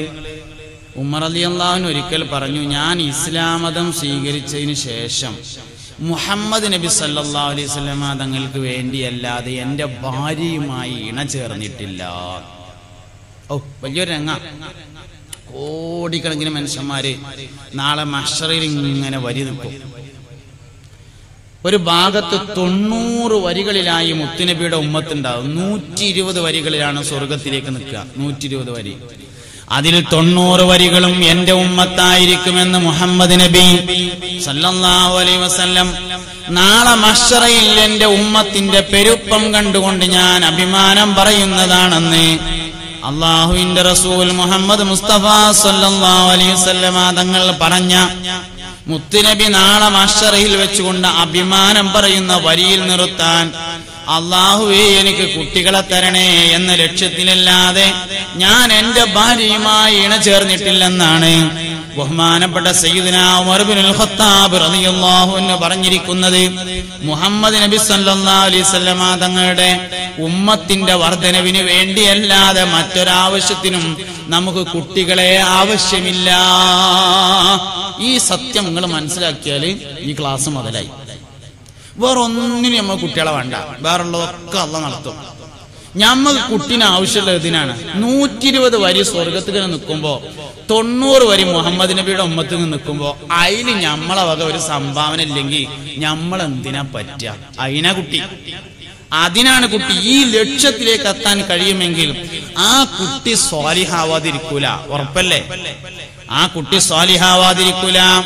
ആ കുട്ടി മാതാപിതാക്കൾക്ക് ഉപകാരമില്ലാതെ പോകൂല.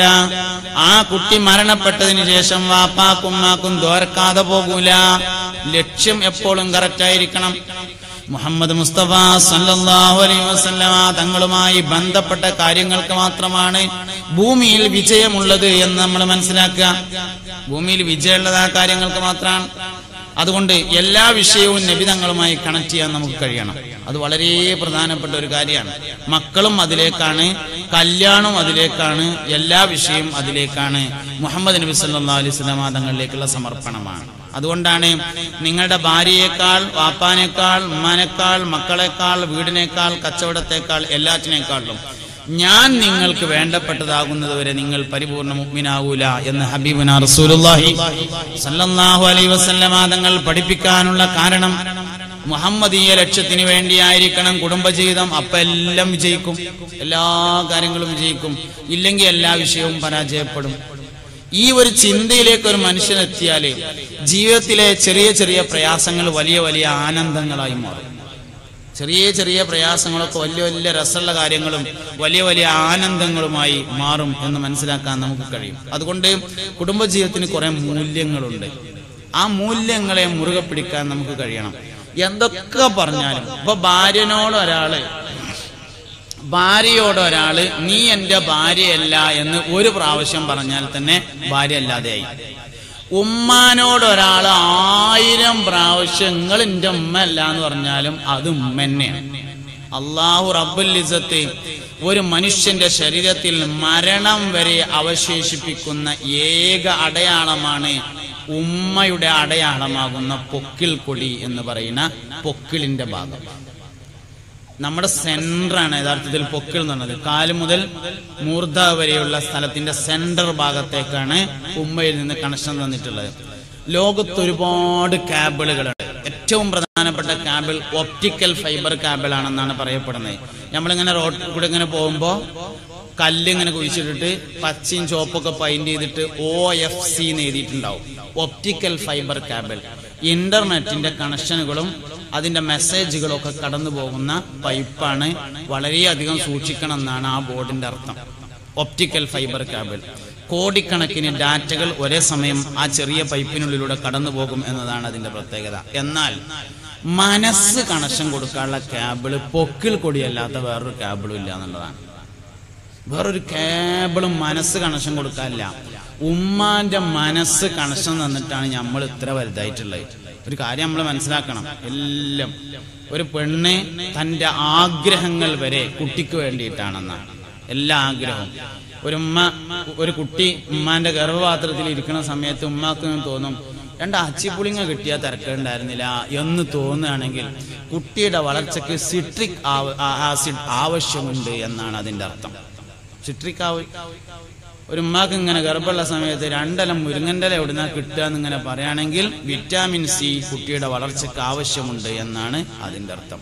ഉമ്മയുടെ ആഗ്രഹങ്ങൾ വരെ നമുക്ക് വേണ്ടിയായിരുന്നു. അങ്ങനെ നമ്മൾ ഉമ്മാന്റെ വയറ്റിൽ വളർന്നു വന്നു. 2 മനുഷ്യന്മാരിങ്ങനെ അടുത്തിരിക്കുകയാണെങ്കിൽ തോളിൽ ഇങ്ങനെ അരമണിക്കൂർ കൈയിട്ടിരുന്നാൽ മെല്ലെ കൈയെടുത്തുകൊണ്ട് താഴത്തേക്ക് വെച്ചു കൊടുക്കും. കാരണം അരമണിക്കൂർ നമ്മൾ തോളിൽ ഒരാൾ കൈയിട്ടിരിക്കുന്നത് വരെ നമുക്ക് ഇഷ്ടമല്ല. അങ്ങനത്തെ നമ്മൾ ഉമ്മാന്റെ വയറ്റിൽ താഴെ ഇറങ്ങാതെ 9 മാസം ഇരുന്നിട്ടുണ്ട് എന്ന് ആലോചിച്ചാൽ എല്ലാ പ്രശ്നവും തീർന്നു. 9 മാസം ഇരുന്നിട്ടുണ്ട്. എല്ലാവരും കല്യാണത്തിന് പോകുമ്പോൾ ഉമ്മാക്ക് കല്യാണത്തിന് പോകാൻ പറ്റിയിട്ടില്ല. എല്ലാവരും ബിരിയാണി തിന്നപ്പോൾ ഉമ്മാക്ക് ബിരിയാണി തിന്നാൻ പറ്റിയിട്ടില്ല. എല്ലാവരും അവരുടെ എല്ലാ ആഗ്രഹങ്ങളും നിർവഹിച്ചപ്പോൾ ഉമ്മാക്ക് അത് പറ്റിയിട്ടില്ല. ജീവിതത്തിലെ പല രാത്രികളും ഉറങ്ങാൻ പറ്റിയിട്ടില്ല. അങ്ങനെ നമ്മളെ സ്നേഹിച്ച് വളർത്തുന്നതാണ് ഉമ്മ. ഉമ്മാക്ക് പകരം വെക്കാൻ ഉമ്മയല്ലാതെ വേറൊന്നുമില്ല. ഉമ്മാക്ക് പകരമായിട്ട് വേറൊന്നുമില്ല. അത് ഉമ്മ മാത്രമേ ഉള്ളൂ. ഈ ലോകത്ത് മുറിയാത്ത ഒരു ബന്ധമുണ്ടെങ്കിൽ അത് ഉമ്മയോടുള്ള ബന്ധമാണ് എന്ന് മനസ്സിലാക്കാൻ നമുക്ക് കഴിയണം. അത് ഏറ്റവും പ്രധാനപ്പെട്ട ഒരു കാര്യമാണ്. ആ ബന്ധം പോയാൽ അള്ളാഹുവിനോടും റസൂലിനോടുമുള്ള ബന്ധം പോകും. അത് വളരെ പ്രധാനപ്പെട്ട ഒരു കാര്യം. നമുക്ക് ലോകത്തെ എല്ലാ വിഷയത്തിലും തർക്കാണ്. കൈ എവിടെ കെട്ടേണ്ടത്, കുനൂത്ത് ഓതണോ, തറാവി എത്ര റക്അത്താണ്, അള്ളണ്ട് എന്നുള്ള വിഷയത്തിൽ മാത്രമേ ഒരു സംശയവും ഇല്ല. എന്തേ കാരണം? അത് ഉമ്മ പറഞ്ഞതാണ് എന്നുള്ളതാണ് സംശയമില്ലാത്തതിന്റെ കാരണം. ഉമ്മയാണ് നമുക്ക് അള്ളാനെ പറ്റി പറഞ്ഞു തന്നിട്ടുള്ളത് എന്നുള്ളതാണ്. ഉമ്മയും നമ്മളും തമ്മിലുള്ള ബന്ധം എന്ന് പറയുന്നത് അതാണ്. ഒരിക്കലും മുറിയാത്ത ബന്ധം. ആ ബന്ധം നമ്മൾ മുറിച്ചാൽ പിന്നെ എല്ലാം കഴിഞ്ഞല്ലോ. അതുകൊണ്ട് ഉമ്മയോടുള്ള ബന്ധം, വാപ്പയോടുള്ള ബന്ധം, കുടുംബത്തോടുള്ള ബന്ധം കാത്തുസൂക്ഷിക്കാൻ നമുക്ക് കഴിയണം. നമ്മൾ വേറൊരാളെ പറ്റിയിട്ടല്ല ചിന്തിക്കേണ്ടത്. ഞാൻ ഈ പറഞ്ഞ കാര്യം എന്താ വെച്ചാല്, ഇങ്ങനെയൊക്കെ പറയുമ്പോഴും ഞാൻ ശ്രദ്ധിക്കായിട്ടല്ലല്ലോ ഓര് ശ്രദ്ധിക്കായിട്ടാണ് എന്നല്ല നമുക്ക് തോന്നുക. അതൊരു തെറ്റായ ധാരണയാണ്. വേറൊരാള് നമുക്ക് വേണ്ടി ശ്രദ്ധിക്കൂല. നമുക്ക് വേണ്ടി നമ്മൾ തന്നെയാണ് ശ്രദ്ധിക്കേണ്ടത്. വേറൊരാൾ ശ്രദ്ധിച്ചിട്ട് നമ്മൾ നേരാവൊന്നുമില്ല. നമ്മൾ ശ്രദ്ധിച്ചാൽ നമുക്ക് നേരാവാൻ വേണ്ടി പറ്റും. അതുകൊണ്ട് എനിക്ക് മാറാനേ കഴിയൂ, മറ്റൊരാളെ മാറ്റാൻ എനിക്ക് കഴിയില്ല. ഞാനാണ് മാറേണ്ടത്, വേറൊരാളെ മാറ്റല്ല വേണ്ടത്. എനിക്ക് എന്തെല്ലാം വിഷയത്തിൽ മാറാൻ കഴിയുമോ ആ മാറ്റങ്ങളെ കുറിച്ച് ഞാൻ ചിന്തിക്കുകയും അത് നടപ്പിൽ വരുത്തുകയും വേണം. അപ്പോഴാണ് എല്ലാ പുരോഗതിയും ഉണ്ടാകുന്നത്. പരിശുദ്ധമായ ഖുർആനും തിരുസുന്നത്തും ആ വഴിയിലൂടെയാണ് നമ്മളെ കൊണ്ടുപോകുന്നത്. ഒരു മനുഷ്യനെ മാനസികമായും ശാരീരികമായും ആത്മീയമായും വളർത്താൻ ആവശ്യമായ മുഴുവൻ സംവിധാനങ്ങളെയും വെക്കുന്നുണ്ട്. കുടുംബജീവിതം ഉദാഹരണമായിട്ട് എടുത്താൽ നബി സല്ലല്ലാഹു അലൈഹി വസല്ലം പറഞ്ഞിട്ടുള്ളത്, തീർച്ചയായും എല്ലാ അമ്പിയാക്കളുടെയും ഏറ്റവും പ്രധാനപ്പെട്ട ഒരു ചര്യയാണ് വിവാഹം. എന്റെയും ചര്യയാണ് വിവാഹം. അതുകൊണ്ട് എന്റെ ചര്യയെ നിലനിർത്താൻ ഉദ്ദേശിക്കുന്നവർ അവർ വിവാഹം ചെയ്ത് ജീവിച്ചു കൊള്ളട്ടെ എന്നാണ്. ചരിത്രത്തിൽ അറിയപ്പെടുന്ന ഒരുപാട് കല്യാണങ്ങളുണ്ട്. സയ്യിദുന ആദം അലൈഹിസ്സലാമും ഹവ്വാ ബി റളിയല്ലാഹു അൻഹയും തമ്മിലുള്ള വിവാഹം, നബിയും ഖദീജ ബിയും തമ്മിലുള്ള വിവാഹം, നബിയും ആയിഷ ബിയും തമ്മിലുള്ള വിവാഹം, അതിനു മുമ്പ് തന്നെ കഴിഞ്ഞു പോയ ഒരുപാട് കല്യാണങ്ങൾ. ബഹുമാനപ്പെട്ട ഇബ്രാഹിം നബി അലൈഹിസ്സലാം ഹാജറ ബിയെ വിവാഹം ചെയ്ത്, സാറാ ബിയെ വിവാഹം ചെയ്ത്, ചരിത്രത്തിൽ ഒരുപാട് കല്യാണങ്ങളെ പരാമർശിക്കപ്പെട്ടിട്ടുണ്ട്. അതുകൊണ്ട് അതിൽ നിന്നെല്ലാം പാഠം ഉൾക്കൊണ്ട് നല്ല കുടുംബജീവിതം. ഞാൻ ഒരു വാക്ക് പറഞ്ഞ് അവസാനിപ്പിക്കുന്നത്, മറ്റൊരാൾ മാറണം, ഭാര്യ മാറണം എന്ന് ഭർത്താവ് ആഗ്രഹിക്കരുത്, ഭർത്താവ് മാറണം എന്ന് ഭാര്യ ആഗ്രഹിക്കരുത്, മക്കൾ മാറണം എന്ന് ഉമ്മി വാപ്പി ആഗ്രഹിക്കരുത്, ഉമ്മി വാപ്പി മാറണം എന്ന് ഭാര്യയും ഭർത്താവും ആഗ്രഹിക്കരുത്. ഓരോരുത്തരും ആഗ്രഹിക്കേണ്ടത് ഞാനാണ് മാറേണ്ടത്, ഇന്റെ അടുത്താണ് അബദ്ധം, ഞാനാണ് നേരാവുള്ളത് എന്ന ചിന്ത ഒരാൾക്കുണ്ടെങ്കിൽ അവനവൻ നേരാവാൻ തയ്യാറായാൽ ബാക്കി കാര്യങ്ങളെല്ലാം സുഖകരമായി നടത്തിക്കൊണ്ടുപോകാൻ നമുക്ക് സാധ്യമാകും. അല്ലാഹു റബ്ബുൽ ഇസ്സത്ത് നമ്മളെ അത്തരത്തിലുള്ള കുടുംബജീവിതം നയിക്കുന്ന മുത്തഖീങ്ങളിൽ ചേർക്കട്ടെ. ഇരുവീട്ടിലും അല്ലാഹു നമ്മളെല്ലാവരെയും വിജയിപ്പിക്കട്ടെ. ആമീൻ ബിറഹ്മതിക യാ അർഹമർ റഹീമീൻ എന്ന് ദുആ ചെയ്ത് എല്ലാവരും ദുആ ചെയ്യണമെന്ന വസിയത്തോടുകൂടി ഞാൻ എൻ്റെ വാക്കുകൾക്ക് വിരാമിടുന്നു. വആഖിറു ദഅവാനാ അൽഹംദുലില്ലാഹി റബ്ബിൽ ആലമീൻ. അസ്സലാമു അലൈക്കും.